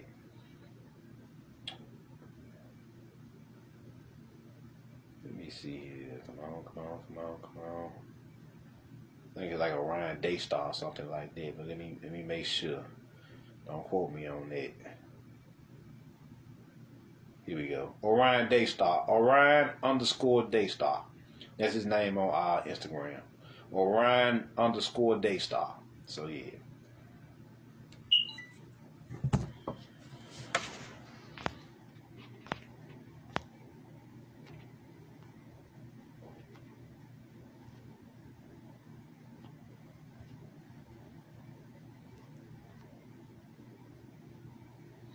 Ty, what kind of magnets?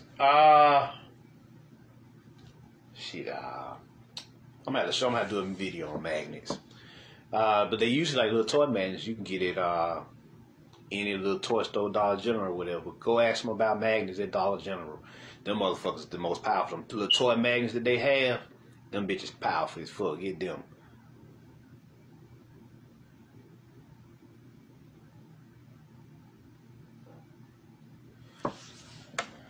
But I think I'm about to get ready to get on up out of here, y'all. David, what's in that shit? What's in the vaccines? All type of crazy shit. But most importantly, it's not the chemicals that's gonna fuck you up. It's the nanites in the chemicals. But I know it's black goo, mercury, and various other shit. Opium. I know opium is in that shit, and various other shit that they're not even listing. You know, they never pay attention to what they list. Pay attention to what they don't list. They put that black goo in there, which fucks with your melanin. They put program nanites in there. They put opium in there to mentally retard you like they do any fucking medical drug, and they put their mercury in there. So yeah, to poison you. But it's all designed to poison your mind, nanites. So yeah. Rosa Love, I'm having headaches and the ear pressure. What can help? Breathing techniques are your best. Doing physical activities like dancing, walking. You also do like little Tai Chi, Qigong techniques as well, yoga, anything to get that energy out of your head and bring it down to your body so you can work it out. So yeah. Baby fetus, there you go, Alexis. All the type of crazy shit, you know, they got in there.